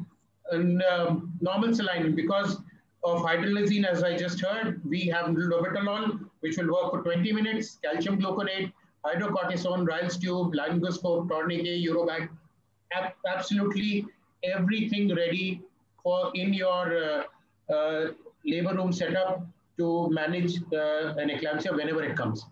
And your eclampsia drill, what we call as the firefighting drill, your staff, your junior most nurse, your senior most nurse, at least once a month should go through a mock drill of PPH and a mock drill of eclampsia. So absolutely they're ready. The minute your call comes to you, the magnesium sulfate is given, the catheterization is done, IV line is set up, levodopa is given, everything is done by a well-trained, well-oiled team. So that is what would be my major point of prevention, secondary, tertiary. Of course, we have technology, but let's go to the basics of what basics should be ready. And this is the very accessible, low-cost tech, I think, which every hospital should has access to and should employ, isn't it? So moving on to our fetal medicine expert, Dr. Dorji. So would you like to talk about prevention now? So how can we help this lady in the future pregnancy, and how could we have helped in the past pregnancy? Greetings from Bhutan. Now, this lady, I think for her next pregnancy, the best thing we could do is we should invite her to the pre-pregnancy council session and work up with her hypertension, whether it is there or it is gone. And then I think it's the IVF pregnancy. So now it's very difficult whether she will conceive spontaneously or through IVF. So the what we can, as a fetal medicine, we can help is after she is conceived, then we can follow her up. And beyond 12 weeks, I think the only option we have at hand is to offer her with the low dose aspirin, 150 milligram. And if she is, we may add, or if there is a calcium supplementation with, so that is the, to prevent the hypertension with prayers that, and then follow her up with the Doppler studies and then intervene wherever necessary with the changes in the blood flow. So that is what all we can have. And then follow her up till delivery with the Doppler plus growth scans, very close monitoring. So it is, some reduction is there, but not 100% preventable. Absolutely. Archana, would you like to add something to this? I think everything has been really dealt very well with, but as Dr. Dorji has said and Dr. Chinmay has asked what we could do, I think prevention, like in the future counseling, and maybe she could be brought in first trimester to do the uterine artery Dopplers, and we can start her on EcoSpring earlier on before 16 weeks of pregnancy, so that we can really reduce, though we cannot totally avoid, but reduce her chances of having severe preeclampsia in the next pregnancy. Any role of PSG? I would like to counter ask, should we put these patients on pre-pregnancy aspirin? How many of you think that we should give them 3 months before folic acid, aspirin, and multivitamin, antioxidants, and things like that? And of course, meditation and relaxation exercise. So pre-pregnancy aspirin, and how much? There are some evidences that people do recommend pre-pregnancy aspirin and definitely folic acid 3 months prior to that. But then it is not well established and accepted by everybody at present. Dr. Lubna, you wanted to say something. Yeah, I just wanted to add that there are two things. One is prediction and one is prevention. There are screening tools. Yes, this particular woman does have a high risk factor in her history. But in the future, obviously history would play an important part, but history alone cannot predict whether she will have eclampsia again and what are her chances of having it. So that is one thing that, now a lot of work has been done on, that you do a combination of all the maternal risk factors with the mean arterial pressures, the uterine artery pulsatility, and they've been a lot of work, and in fact, kits have been made and nice, and everybody else is using them. And this would predict sort of not every case, but it would lead towards being better prepared, where a particular woman who's high risk is going to go on to eclampsia, and whether pre-eclampsia, and how bad it's going to be. And then you can go on to prevention once. So basically you have screening from 11 to 14 weeks, history plus, whatever test is available. And then the low dose aspirin should start by about 12 weeks to 36 weeks. That is the recommendation. And also supplementation of calcium, which has been proven to help.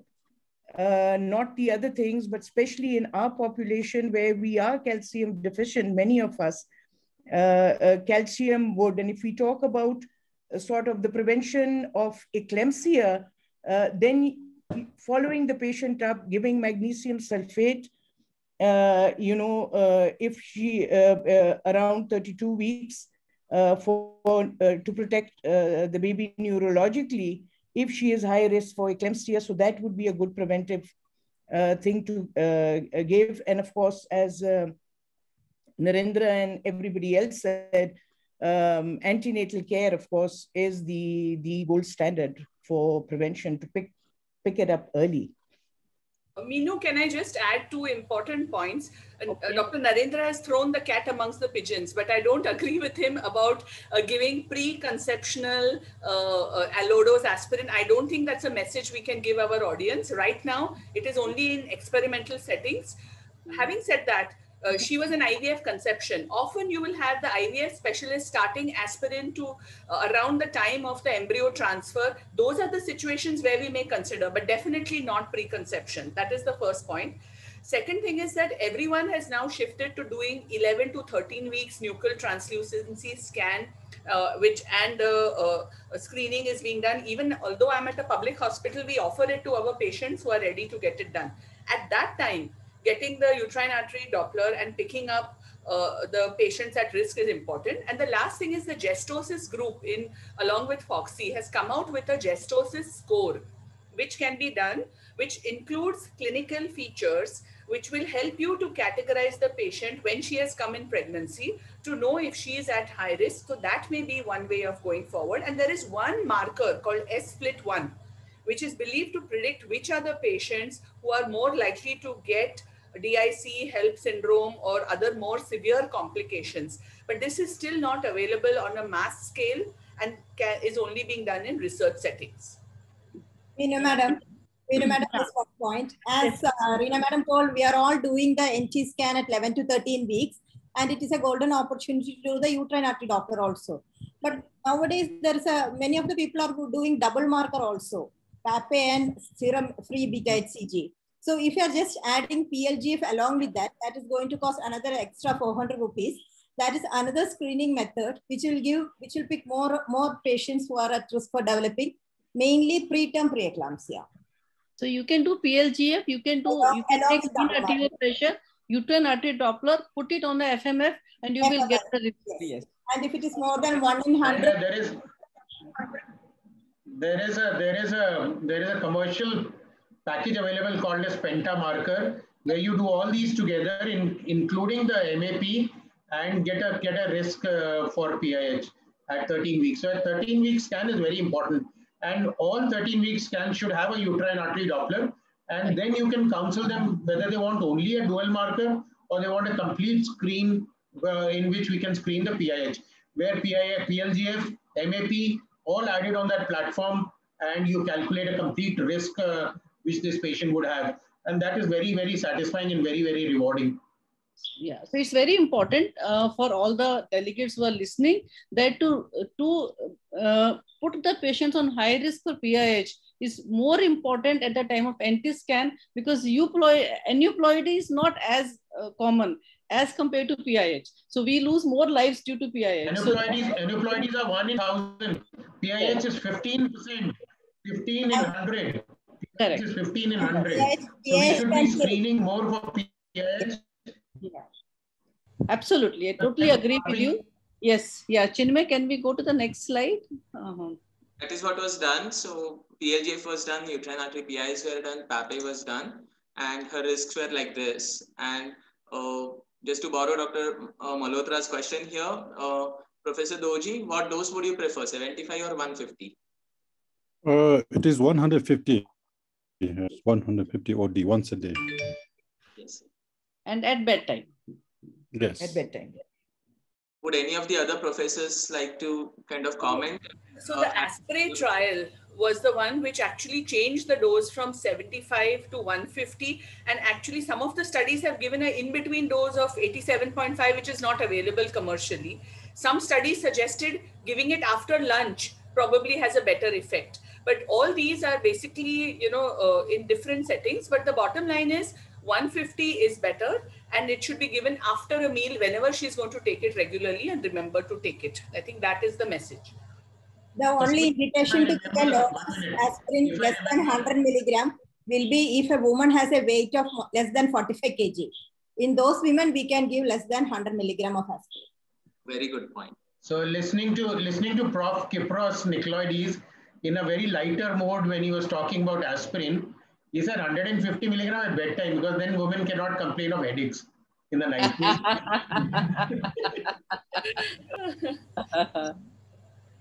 Yes, Chinmay. Yes, sir. Dr. Lubna, could you just tell us more about aspirin? So 5% of these patients would end up in having spotting. Some of them may already have ulcers. Would you like to kind of change anything about them? Well, you see, that is one of the precautions you have to take, because it is a side effect. You give it, you can give it in a lower dose, you give it at night after a meal, as one of the panelists said.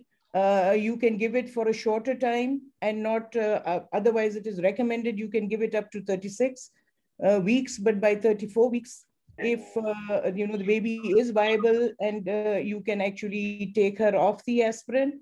So these are some of the things that I can think of that can be done. And of course, if she does have a GI issue, then you just need to take her off. Welcome, Dr. Shyam Desai, sir. I can see him. I think he joined a little late, or he's again left, I think. Okay, never mind. Yes, Chinmay, we can go to the next slide.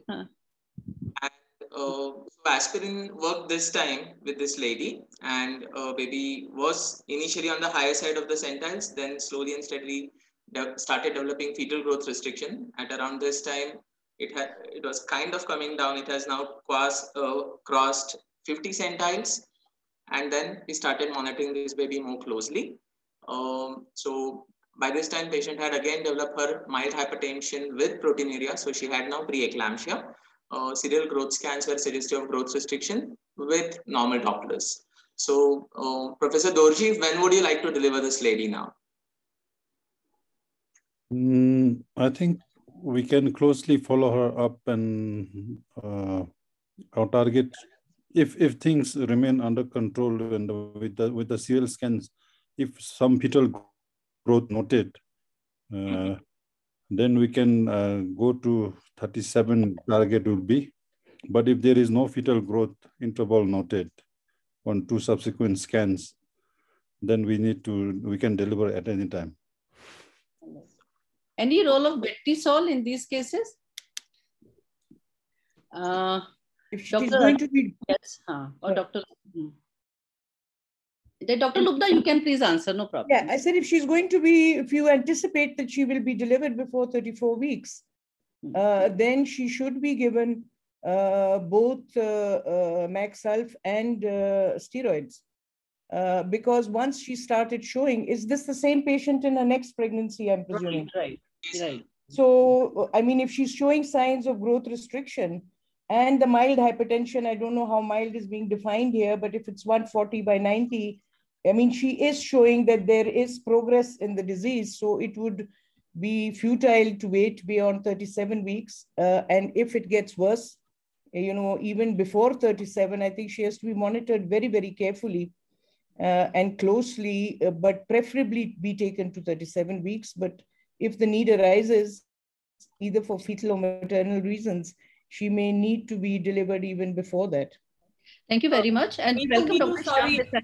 I would like to make one clarification. Right. Dr. Lubna mentioned something about Maxelf. Maxelf for neuroprotection is only to be given if you are expecting her to be delivered in the next 24 hours. Yeah. There is no role of giving it prophylactically at any point. If she has gone in, and definitely you can give steroids for lung maturity in advance if you feel that you are going to need to deliver her or she's going towards help or any other other. Delegates, how much steroid will only you to give? be given if she has gone into labor and you think there's going to be a preterm delivery for neuroprotection. At that point, it will have a double benefit for PIH and for the. So for the delegates, how much steroid will you give and how much Maxelf will you give and when will you give?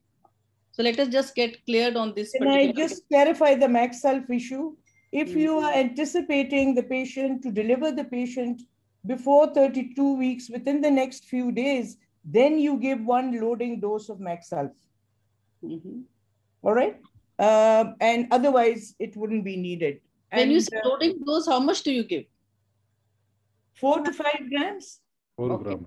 For neuroprotection, some give 5, but you can give it IV, you can give it, but I mean, just the single dose, only if you're anticipating that the delivery will take place before 32 weeks within the next few days.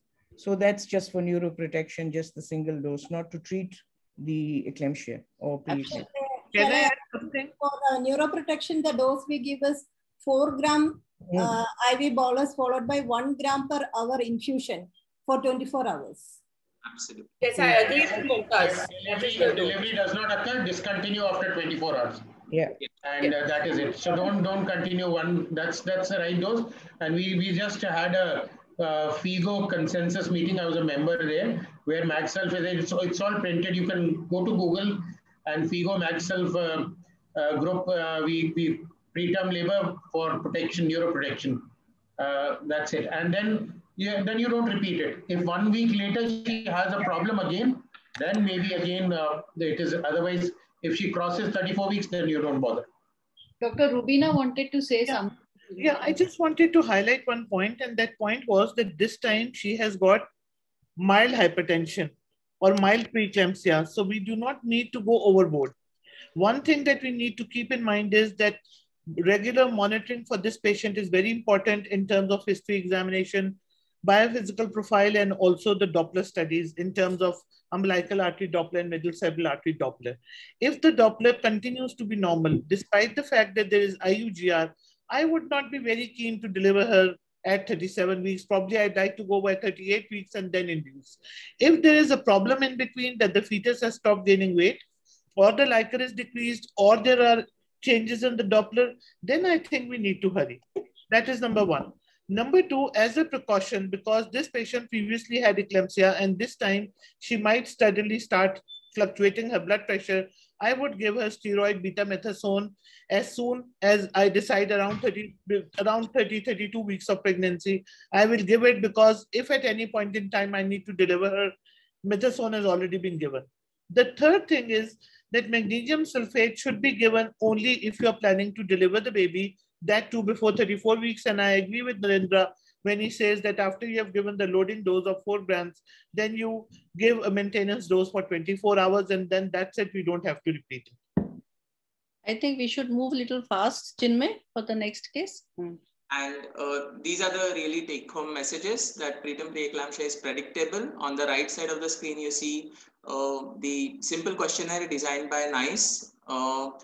Add to that mean arterial pressure, and you have got something much better. So this is no-cost model, and Gestosis score of FOGSI really focuses on this. So let us adopt that in our simple day-to-day practice. History, BMIs, MAP, uterine artery PIs, PAPE, PLGF, you'll have the best detection rate with 95% of preterm preeclampsia being detected. Also, they can be prevented with good compliance of aspirin. So mind you, if the compliance is better than 90%, almost 95% of preeclampsias you can prevent, like we did in this case. If compliance is anywhere less than 90%, the prevention is only 55%. So bombard on your patients that they need not, I mean, they should not miss the tablet ever. So that is important. And with that, we part with our first case. Over to you, ma'am. Yeah, can you stop share?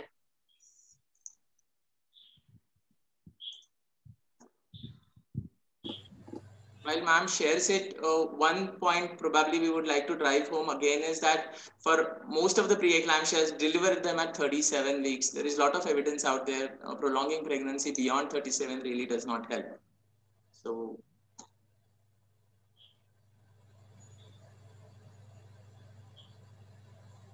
All right. So our second case, I will take it very fast now from here. She's a 29-year-old, 9.3 weeks, ICSI conceived for male factor infertility. You know, we are not seeing any slides. It's a blank screen. Okay, all right. But I can see my slide. Okay, all right. Okay, can you see it now? No, ma'am. We can't see your screen, Meenu. Share the screen. Okay, I'll share it again. One moment. I'm stop sharing and I will share it again. Okay. Okay. Can we see it now? Yes. Yeah. All right. Okay. I'm so sorry for this. So she's a 29 years old lady, 9.3 weeks, ICSI conceived for male factor infertility. She has a history of laparoscopic myomectomy done 4 months ago for fundal and posterior myoma 6 centimeters indenting into the endometrium. She was referred back to her primary gynecologist after positive ECG and cardiac activity was seen. She came back at 9.3 weeks with missed abortion. So she came back with this ultrasound, no cardiac activity, and we took her in the OT for a DNE. We did the DNE, but there were no products of conception. What next? Anybody can answer. Yeah, Dr. Meenu, I think, you know, when you don't find any product of conception, I mean, the women who had missed abortion and conceived IVF ICSI, I'm the person who is an ultrasound person. I don't do any of my DNE without ultrasound guidance. I'm sure you must have done it in USG guidance. So you would have seen where your suction cannula is going, or was there anything more which we are missing in ultrasound, whether it was an intrauterine pregnancy at first place? Right. So we did the ultrasound. You're right. We did the ultrasound in the OT because we didn't find any products. We could see the GSAC, but there were no products. And when we were doing a DNE, it appeared as if the cavity is empty and we are not reaching the sac. So if we have everything in the OT, what next can we do at this point of time? Dr. Malhotra, sir, you can answer. Anybody can answer. Is it a bicornuate uterus, ma'am, or cornual pregnancy? Abdominal pregnancy, maybe. It could be cornual, it could be intramural, it could be a bicornuate horn. I would guide the dilator slowly under ultrasound to see if it is going here or not. And if it is not, I would even try to do it hysteroscopically. So I agree with you. I totally agree with you. We did try under ultrasound guidance, and then we did a hysteroscopy for her, and this is what we found. The hysteroscopic cavity was absolutely empty. There is nothing, no sac seen, but we could see the sac on ultrasound. Could it be biometric? One in a million case. And it was inside the fibroid, the pregnancy. Was it a scar pregnancy? It was probably a scar ectopic. It's a scar pregnancy. It's a scar ectopic. Yeah. So then we sent her for an ultrasound. It spoke plus to the Doppler. Yeah, center for an ultrasound with color Doppler. Now you can see here a triple line endometrium over here. And you can see a pregnancy surrounded on all the sides by a myometrium. What next now? Well, I think you'll have to sorry. HCG? Beta HCG? Beta HCG? Beta HCG we did not do at this point of time. No, why do you need beta HCG? It's a missed abortion. So I would still go hysteroscopically. Now I know where it is, and I'll try to cut this area. Okay. And be a little heroic and try to evacuate it hysteroscopically. So I will try that first before putting a laparoscope or opening her up. So I'm going to try and see that this is very clear. I'll have ultrasound in the OT. So someone guiding me there with the hysteroscope, I would go like this and try to cut, make a small cut here. So maybe I would reach, maybe I will not. It will depend on that. Right. I have a different opinion, sir. Clearly, that's how different we are, no? Clearly it is away from the endometrial cavity. It looks like a more advanced or a grade 3 scar ectopic, which is surrounded all around by the myometrium. So I would either go for a methotrexate or a surgical evacuation under laparoscopic guidance. All right. So this particular patient, yes, Dr. Vani. Yes, I agree with what Mumtaz says. The ultrasound picture showed a very thick area between the uterine cavity. Sir is an expert at ultrasound and other things, but I would say that one should be very wary in these cases. And there is a lot of evidence. You can try either surgically administered medical treatment with your ultrasound guidance. You can inject into that sac also rather than systemic methotrexate. That is one option.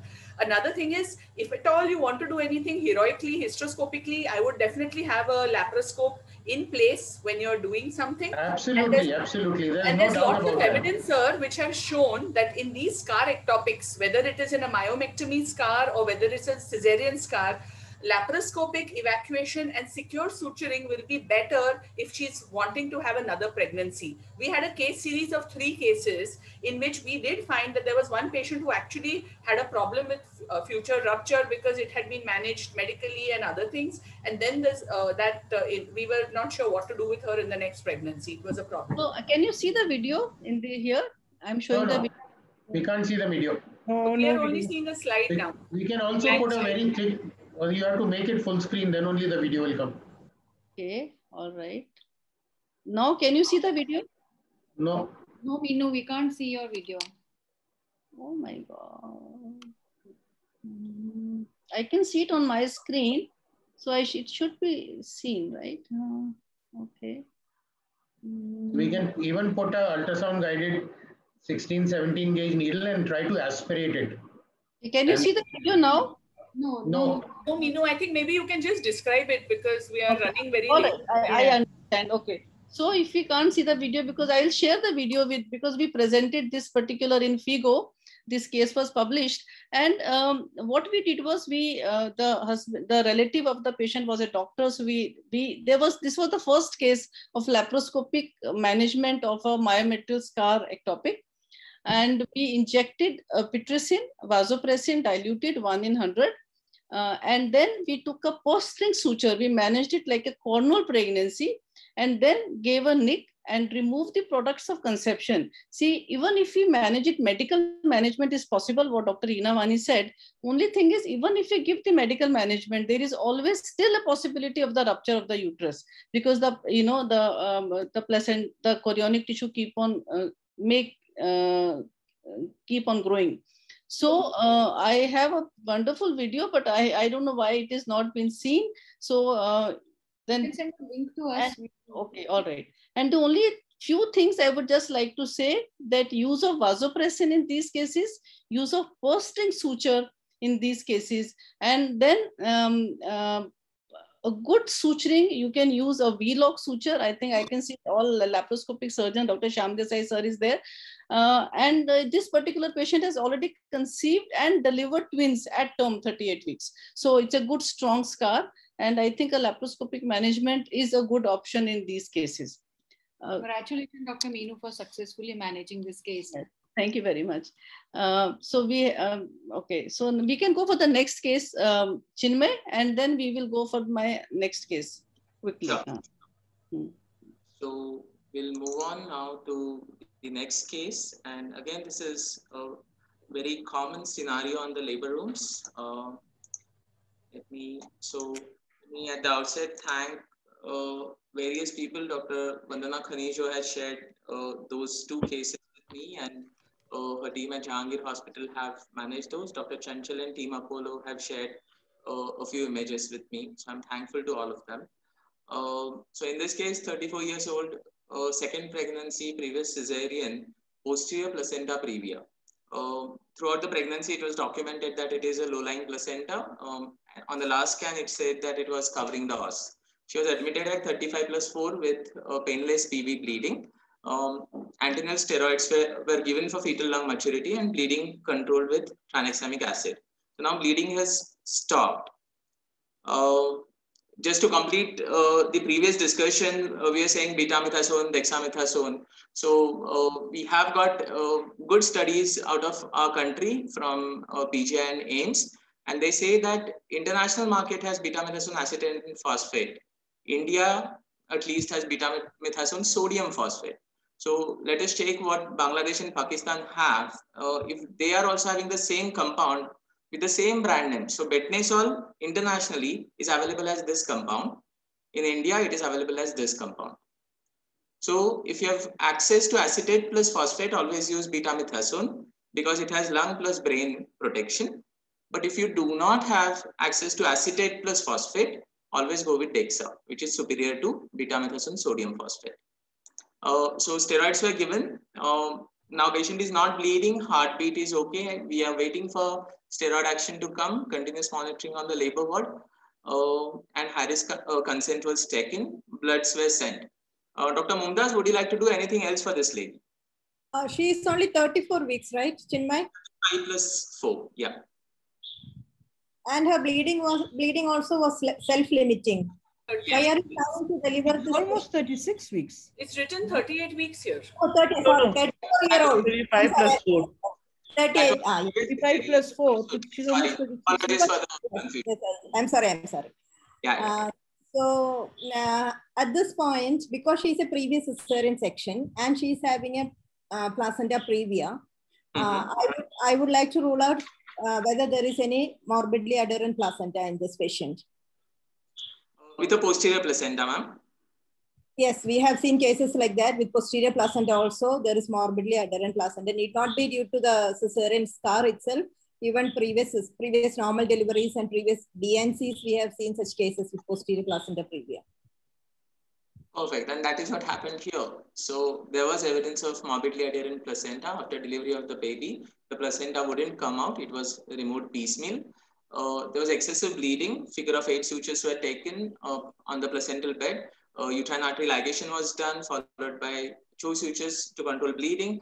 However, bleeding still continued. Now patient is collapsing, blood pressure has come down, lines were put in. Patient was given GA, as you would all agree that compared to spinal, you can get a better control under GA, and a massive blood transfusion was started. Professor Rubina, would you like to do something differently over here? I would like to just comment about a couple of things. The first thing is that if there is previous one cesarean section and it is placenta previa, the chances of abnormally adherent placenta is only 3%. So if a patient with previous one cesarean section comes to us, there generally should be something in the ultrasound to make us think of abnormally adherent placenta. And then if it is so, we should go for MRI in cases of posterior placenta previa. If the cesarean section are more than one, so with 2 cesarean section, the possibility of abnormally adherent placenta is 11%, with 3 it is 40%, with 4 it is 60%, and so on and so forth. So the point that I'm trying to make is that the more the number of cesarean sections, and if they are presenting with placenta previa, the more vigilant we need to be for the cases of abnormally adherent placenta. Because for abnormally adherent placenta, the best results will come if we are prepared. And if we are anticipating that it is going to be placenta accreta, etc. Because if we do not anticipate, most of the time we do not have enough blood available, the kind of anesthesia services that we need, the monitoring for blood loss, and the team that we need for management of this patient most of the time would be missing. So in an ideal situation, if we can evaluate these patients carefully in the antenatal period, that is the best thing to do to make a plan for delivery. In this particular situation, because it was previous one cesarean section and it was thought that it was simple placenta previa with, I don't think that there was any evidence of morbidly adherent placenta prior to surgery. So they just found out that there was a localized low uterine segment adherence posteriorly and interiorly, which was removed in a piecemeal manner. So what I would think was that maybe we could have taken out a chunk of the wall of the uterus and done a resuturing, because if we are just going to remove the morbidly adherent placenta from here and leave it like that, there's greater probability that next time this will become a focus for the placenta to become adherent again. So this is one thing that I would like to do. Then monitoring of the amount of blood loss and making sure that the amount of blood loss is repaired. Now, regarding the decision of obstetrical hysterectomy, I think that this is something which is a choice of the surgeon at that point. So if there is only focal adherence of the placenta, then it is not necessary to go for cesarean hysterectomy. But if especially if you think that you can remove that focus and resuture the uterus, then obstetrical hysterectomy is not indicated. But if that does not help, then obviously one has to go for detailed counseling and consent for obstetrical hysterectomy. Remember, it is only 2 babies. And in our South Asian countries, a hysterectomy at 2 is not taken very lightly. Just one point to add. Can I add? Yeah. One thing is that often people keep struggling until the patient is almost collapsed before they take the decision. Totally. Whatever decision needs to be done has to be done with a time frame in mind. Yes. Do not wait till the patient's pulse is 140 and the BP has gone to 60. Another thing is piecemeal removal may not be a very good idea. There is a suggestion also that if you feel it's a morbidly adherent placenta, before you start trying to remove it, do the uterine artery ligation before that, or consider in these situations an internal iliac artery ligation. And in fact, we have in our own institute started training all our registrars and lecturers in routine elective cesarean section. I make them open the peritoneum, identify the internal iliac. Because what happens is in dire situation when patient is collapsed, then there is utter chaos. And I'm happy to say this has helped at least few women to be saved, because your team is trained to be able to do a quick decision and do a quick internal iliac ligation. It may save the uterus, particularly in placenta previa. In an obstetric hysterectomy, especially now patient has been in labor for some time and then you are doing it, it is very difficult to get the complete cervix. And if you leave a rim behind, your obstetric hysterectomy also will not save the patient. You will require to do it along with internal iliac ligation. So first do the internal iliac ligation. It may save the patient and save the uterus. Thanks, Serena. That's a very good take-home point. I mean, as a teacher, that you are training your students to do an internal artery ligation at the time of C-section, at least teaching them how to do it. They're not ligating every case. Not ligating, but teaching them how. I got it. Right? Pass the suture and so that they are confident. They are confident. Excellent. I'd like to add just 2 things. In ultrasound, it is very difficult to diagnose morbidly adherent placenta if it is posterior. That is one thing. And what in practical, we will not suspect a morbidly adherent placenta that to posterior in a single previous cesarean case. So what has happened in what would have happened anywhere. Piecemeal removal is the natural thing to happen. But as Reena Madam told, internal iliac ligation could have been made a difference in this case, especially when we have to preserve the uterus. And as Reena Madam told, we are also training. I'm very happy to share that we are actually making them do. We are actually making them do the final year PGs. And I've actually presented that paper also in Ahmedabad once. Yes, Chinmay, we can go for the next slide. Can I just add Dr. Lubna, a single sentence? Sure. I just want to add that in this thing of retained placenta, I mean, that's what we're talking about, that the placenta did not come out. Or if there is not too much bleeding to begin with, it's much better to leave it than to try and pull it out piecemeal. Most of the damage is done piecemeal. If it is at the time of a cesarean, then it is the minute you realize, or if you already know that it may be a creta or some spectrum of PAS, it is much better to deliver the baby and leave the placenta in situ if you see that it has gone out or there is bleeding, and to just focus on stopping the bleeding. First, there is no harm in even going for a second laparotomy or taking the uterus out, whatever then at that moment is, the condition of the patient dictates. But the first thing is not to let that woman bleed. Like the hysterectomy, if it's going to be done, has to be performed not too early or too late. And that requires a senior judgment. So normally if a senior person is there, that is the crucial thing where we lose patients. Chinmay, can I just add, Professor Arul Kumaran had presented something called as the triple P procedure, which is something which is very important for all of us to know, which may actually be a good way forward. So if you want to, that is something which I don't think we have time, we are running late, but that is something we should be aware of, in which what Dr. Lubna has said, that you don't try to remove, or as Dr. Rubina mentioned, you shave off part of the myometrium along with the adherent placenta and then suture. So that will help. Yeah. Thank you, professors, for your valuable inputs. Moving on to the second part of the same case. So, same concept, in another 6 months' time, received another previa. This time it was LD. And she was 13 weeks. Again, she had painless PV bleeding. Her antenatal scans were not up to the mark. So another scan was done. And Professor Dorji, would you like to comment on the images? Or NM, sir? And see. Professor Dorji, are you with us? Yes, yes. Yes, sir, please. I think there is a loss of placental myometrium and placental, that thin, fine echolucent area is not well seen, and there is breakage everywhere. So irregular retroplacental sonolucent there. Yes, sir. NM, sir. So this is accreta, or maybe percreta also, because it seems to be going out a little bit. Yeah, yeah. So you see clearly, you can see here. Yes, sir.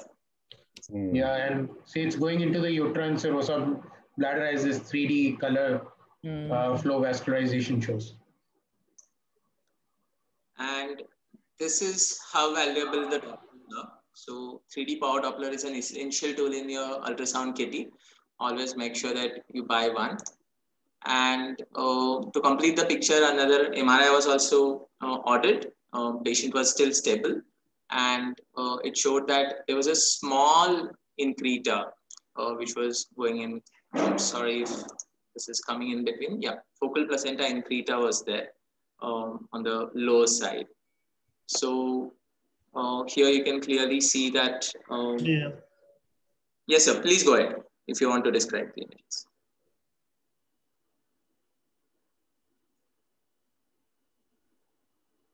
So you can see the bulging of myometrium and bladder interfaces getting eroded there, much clearer in T2 wetted images. And because there are intraplacental dark bands over here, as you can see, the diagnosis was much clearer now with MRI, as Professor Mumtaz had mentioned some time ago.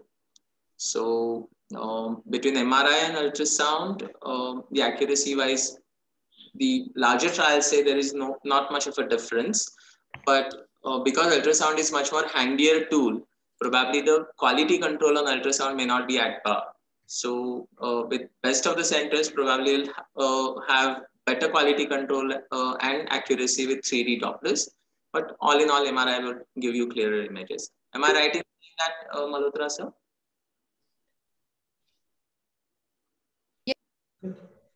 Yeah, you are right, Chinmay. MRI can give a really better picture. But if you have done a good sonography with the color Doppler and like what the pictures Dr. Sonal was showing in her talk, so if you have high resolution and HD silew, like you can pick up even placenta accreta by a good ultrasound, because MRI may not be accessible to everyone.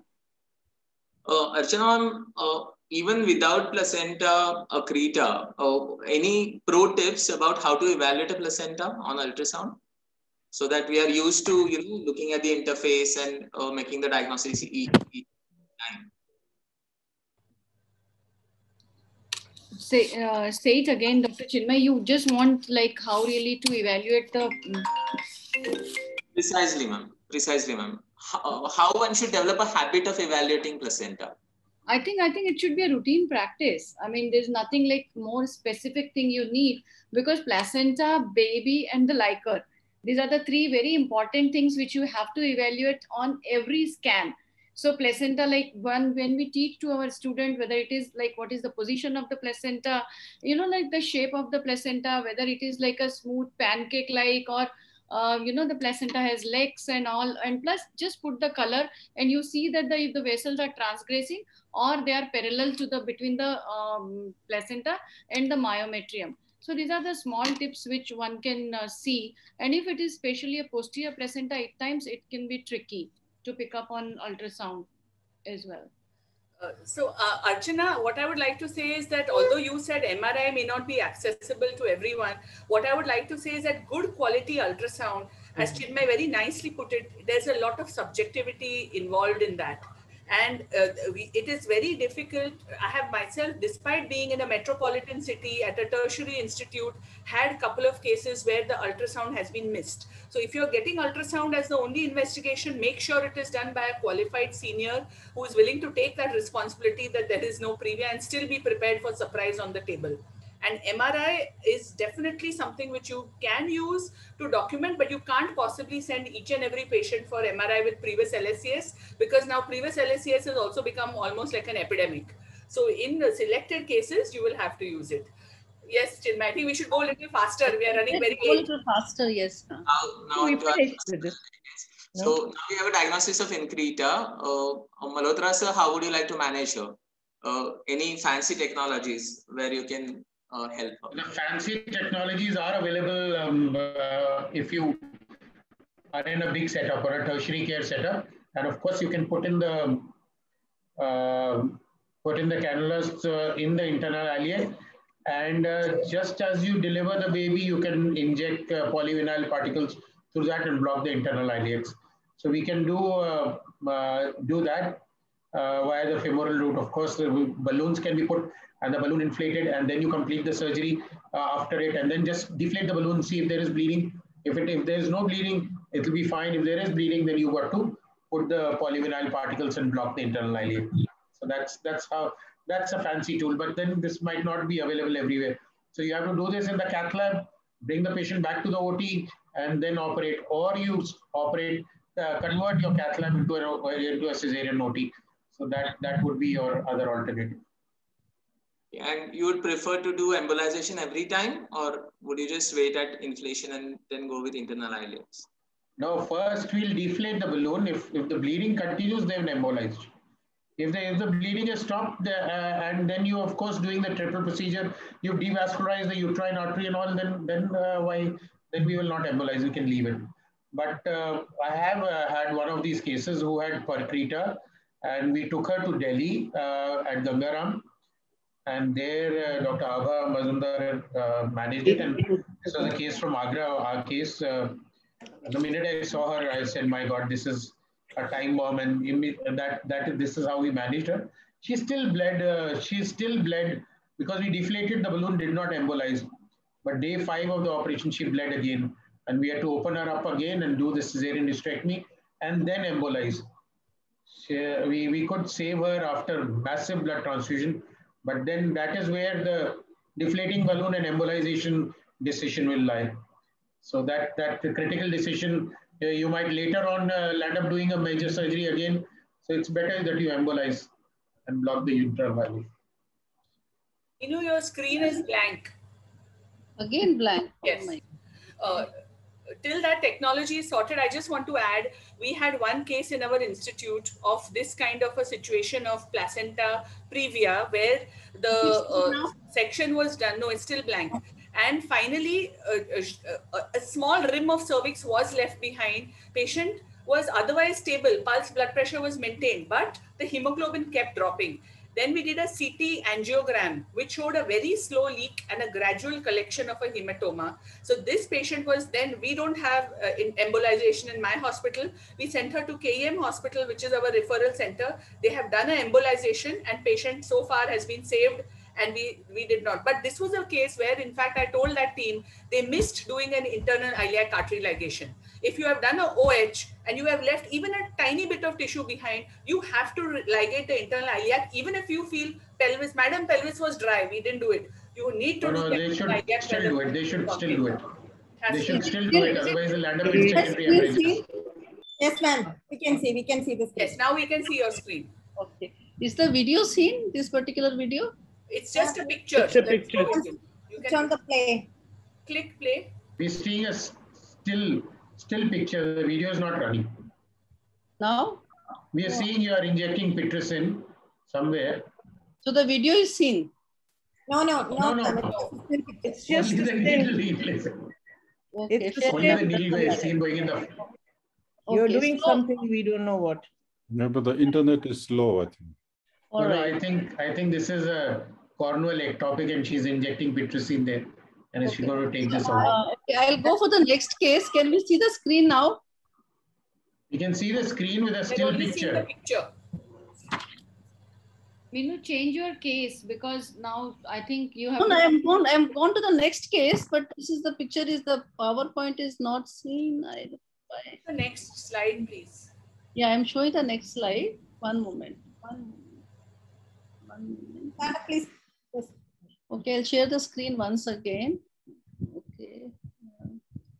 It normally never happens like this. You are the techno savvy person. You taught I know. Technology bhi daga de deti hai kabhi kabhi. She's the one who taught me, you know, Zoom and everything. Okay. Is my screen seen now? Yeah, but it's nothing is Screen moving. is seen, but it's a still picture. Different surgery. No. And I think that's a warning from heaven that we must not get rid of our skills. Technology can't be, be there all the time. I know. We can't rely on technology all the time. In fact, the woman behind the machine is more important than the machine. So absolutely. The human element. Woman. Yeah, behind everything. With due respect to you, Chinmay, sorry. I was enjoying the nuance of the. We've had a very good time. Should we just sort of? Meenu, why don't you just go through the case? We can do it without the slide. Okay. I'll go through the case without sharing the screen. Okay, I'll do that. Yeah. So that's again the like human element. Okay, let's you just tell. We'll listen carefully. Visualize. We will carefully listen, not only see the screen. Okay. Let's see. Okay. All right, just give me a second. Okay. All right. So second case is, I mean, just have to listen carefully now. One moment. Okay. She's a 36-year-old, married since 7 years, male factor infertility, ICSI done, conceived in second cycle with twin gestation. She went back to her hometown, Nasik. She had a preterm delivery at 34 weeks. Unfortunately, neonatal death of both the twins. She came back for IVF. Second cycle, we did a single embryo, single blastocyst transfer, which failed. Third cycle, we had 2 blastocysts. We counseled the patient. One was looking good, one was not looking so good. So we transferred both. She had a twin gestation in this cycle now. What next? Okay, I'm out of this. I'm out of this one. I think Dr. Meenu, your obvious worries are number 1, the preterm delivery. Number 2 is the stillbirth. She had 2 problems in the past, and again now you are again sitting on a time bomb with the same patient, similar story, and the twin pregnancy. So I think you got to be really very, very careful in this pregnancy. You have to do the counseling, number 1. Number 2, you have to look for the cervical length assessment in the first trimester. And maybe it might be good to offer her, treatment for if the cervical length is short. So first and foremost important thing is, here comes the role of technology. Though you can do a vaginal examination and can find out the short cervix, but measuring the cervical length by ultrasound is a more objective means of doing the cervical length assessment and offering her maybe a cervical suturing. Of course, you will rule out other causes of preterm birth, like if she had a twin discordancy, because she left you immediately after conception. So she might have twin discordancy, polyhydramnios or whatever. But still, like, you have to begin from the first trimester and offer her cervical length assessment and a good scanning in the first trimester. Would anybody talk about fetal reduction in this particular case? So Meenu, I think here what is important is, first thing, in that original pregnancy, 34 weeks to lose both babies is little unusual at most centers. So first thing, I would say you deliver her yourself only and make sure she's at a good neonatal center. That would be one of the things. Because at 32 weeks plus in most centers across our country, you should be able to salvage the person. Another thing is fetal reduction of twins to singleton is a little tricky question. But before that, I would like to say there are two things. Neither cervical cerclage nor routine use of progesterone has been shown to prevent preterm labor in twin gestation or higher multiple order pregnancies. Having said that, that is one of the only things we have in our hands, which is why we need to continue, and with counseling consider, I would in fact think of this as a person in whom I will continue progesterone, which may quiescen the uterus, and consider that as one of the preventive measures which you can take, along with, as Archana beautifully mentioned, about regular use of cervical screening, preferably transvaginal, to pick up cervical length or funneling or other changes which will make us vigilant. Okay. But so we continue. We have to be prepared to lose both the pregnancies also if it is going to happen. And you yourself mentioned that out of the two blastocysts which you transferred, one was not so healthy, one was good. So that is also a question. If at all you want to do fetal reduction, it's a very dicey situation, and I would not be in favor of it. So we continued this pregnancy, twin pregnancy, we continued with her. Now we, after counseling, we gave her a prophylactic os tightening at around 15 weeks. She comes back at 22 weeks with TIFA scan with funneling of the cervix and short cervix. Now what next? Anybody can answer. What next to do for this particular patient? 22 weeks, twin pregnancy, funneling and short cervix. And she already had already cervical cerclage is there, right? It was done, yes, yes. It was done already. Prophylactically, ma'am, it was done. Yes, yes, yes. Yeah, so in many instances, if you continue to use progesterone and advise her rest, there's a good likelihood that the pregnancy will continue. And the second thing is that I would really be concerned about the ultrasound quality that has been done, because we need to have accurate assessment from experienced ultrasound specialist and a transvaginal ultrasound to look for cervical funneling and for the length of the cervix.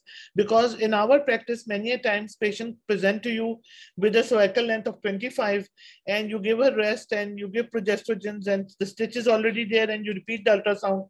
After a month, the cervical length is 42. So it means that the quality of ultrasound is of significant importance. Anybody would like to add anything else to this? Repeat an ultrasound with another center, okay, just to have a second opinion. The findings are same. She still has a funneling, she has a short cervix. What to do next? Counseling, detailed counseling, rest, and continuation of progesterone. That is my take. Okay. Sometimes you would like to do something else for her? Yeah, there are two things which you can do in such cases.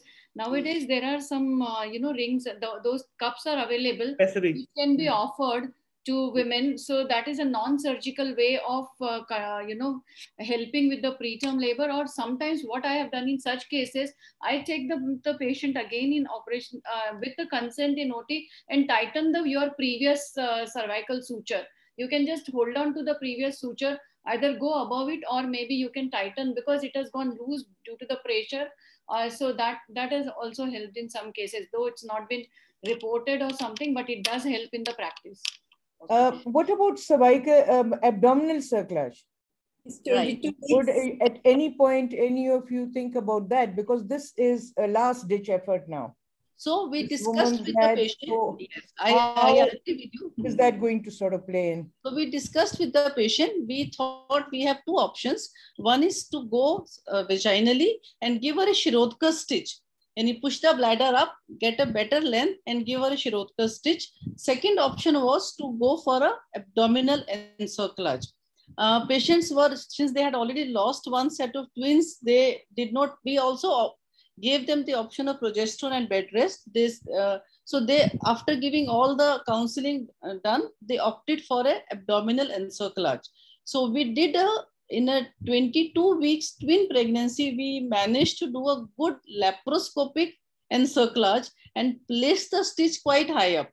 I actually have the video. I can share it with everyone, but that is what I wanted to share. We can even do an open surgery, or we open abdominal encerclage, or a laparoscopic encerclage, abdominal encerclage. I think that has a good value in this particular. She's only 22 weeks. In this particular patient, the only problem with this abdominal encerclage is, suppose something happens during the pregnancy and you need to go in for a termination, then you have to go for laparotomy. That is one thing, or hysterotomy. And that is one thing. Second thing is, this patient also always have to go for a C-section, which is fine. Third thing is, when we are doing taking a stitch, you have to be very, very, very careful, because the bleeding is one thing we have to keep in mind. You cannot lift the uterus up. So you have to go posteriorly, place your instruments posteriorly, and you push the needle with a Mercilin tape posteriorly and take it out from the other end. Also make a window in the broad ligament, so that you can go medial to the uterine artery and you have a space to rotate your needle holder through the window in the into the. So just a few points, and I'm so sorry for the video why I'm not able to share my screen. Meenu, what is important is what happened to this patient after your abdominal cerclage. I agree. Has she pulled on? Because cerclage, honestly, in twins has not been shown to be evidence-based. So I want to know what happened after the. I will tell you, because this is ongoing pregnancy. I put this case now. We just did it 2 weeks ago. So this is, I didn't want to actually talk about this case today, because we want the patient to at least reach a point of viability and then talk about it. But today, since we had this particular panel, I thought I'll put this interesting. But the good news is she has not aborted or had a surgical complication. So she's gone very fine. Out, I would say. Yeah. Complication she would have had by now. So nothing is going to happen now. Dr. Meenu, the point which we should, bring out here, it is not very easy to put in a laparoscope in a 22 weeks pregnant twin pregnancy. So it is not everyone's domain. It has to be done by very, very experienced and an expert person doing. As such, laparoscopic cervical suturing is not easy to handle by level 1 or level 2 laparoscopic surgeon. It has to be done by very, very expert surgeons. So I think that's the message, like it should not be attempted unless you have experience of doing it, and it's better to do an open. You can do an open surgery. But you have to be, safety is the most important thing, that you have to be safe rather than putting women at risk. This is our third case.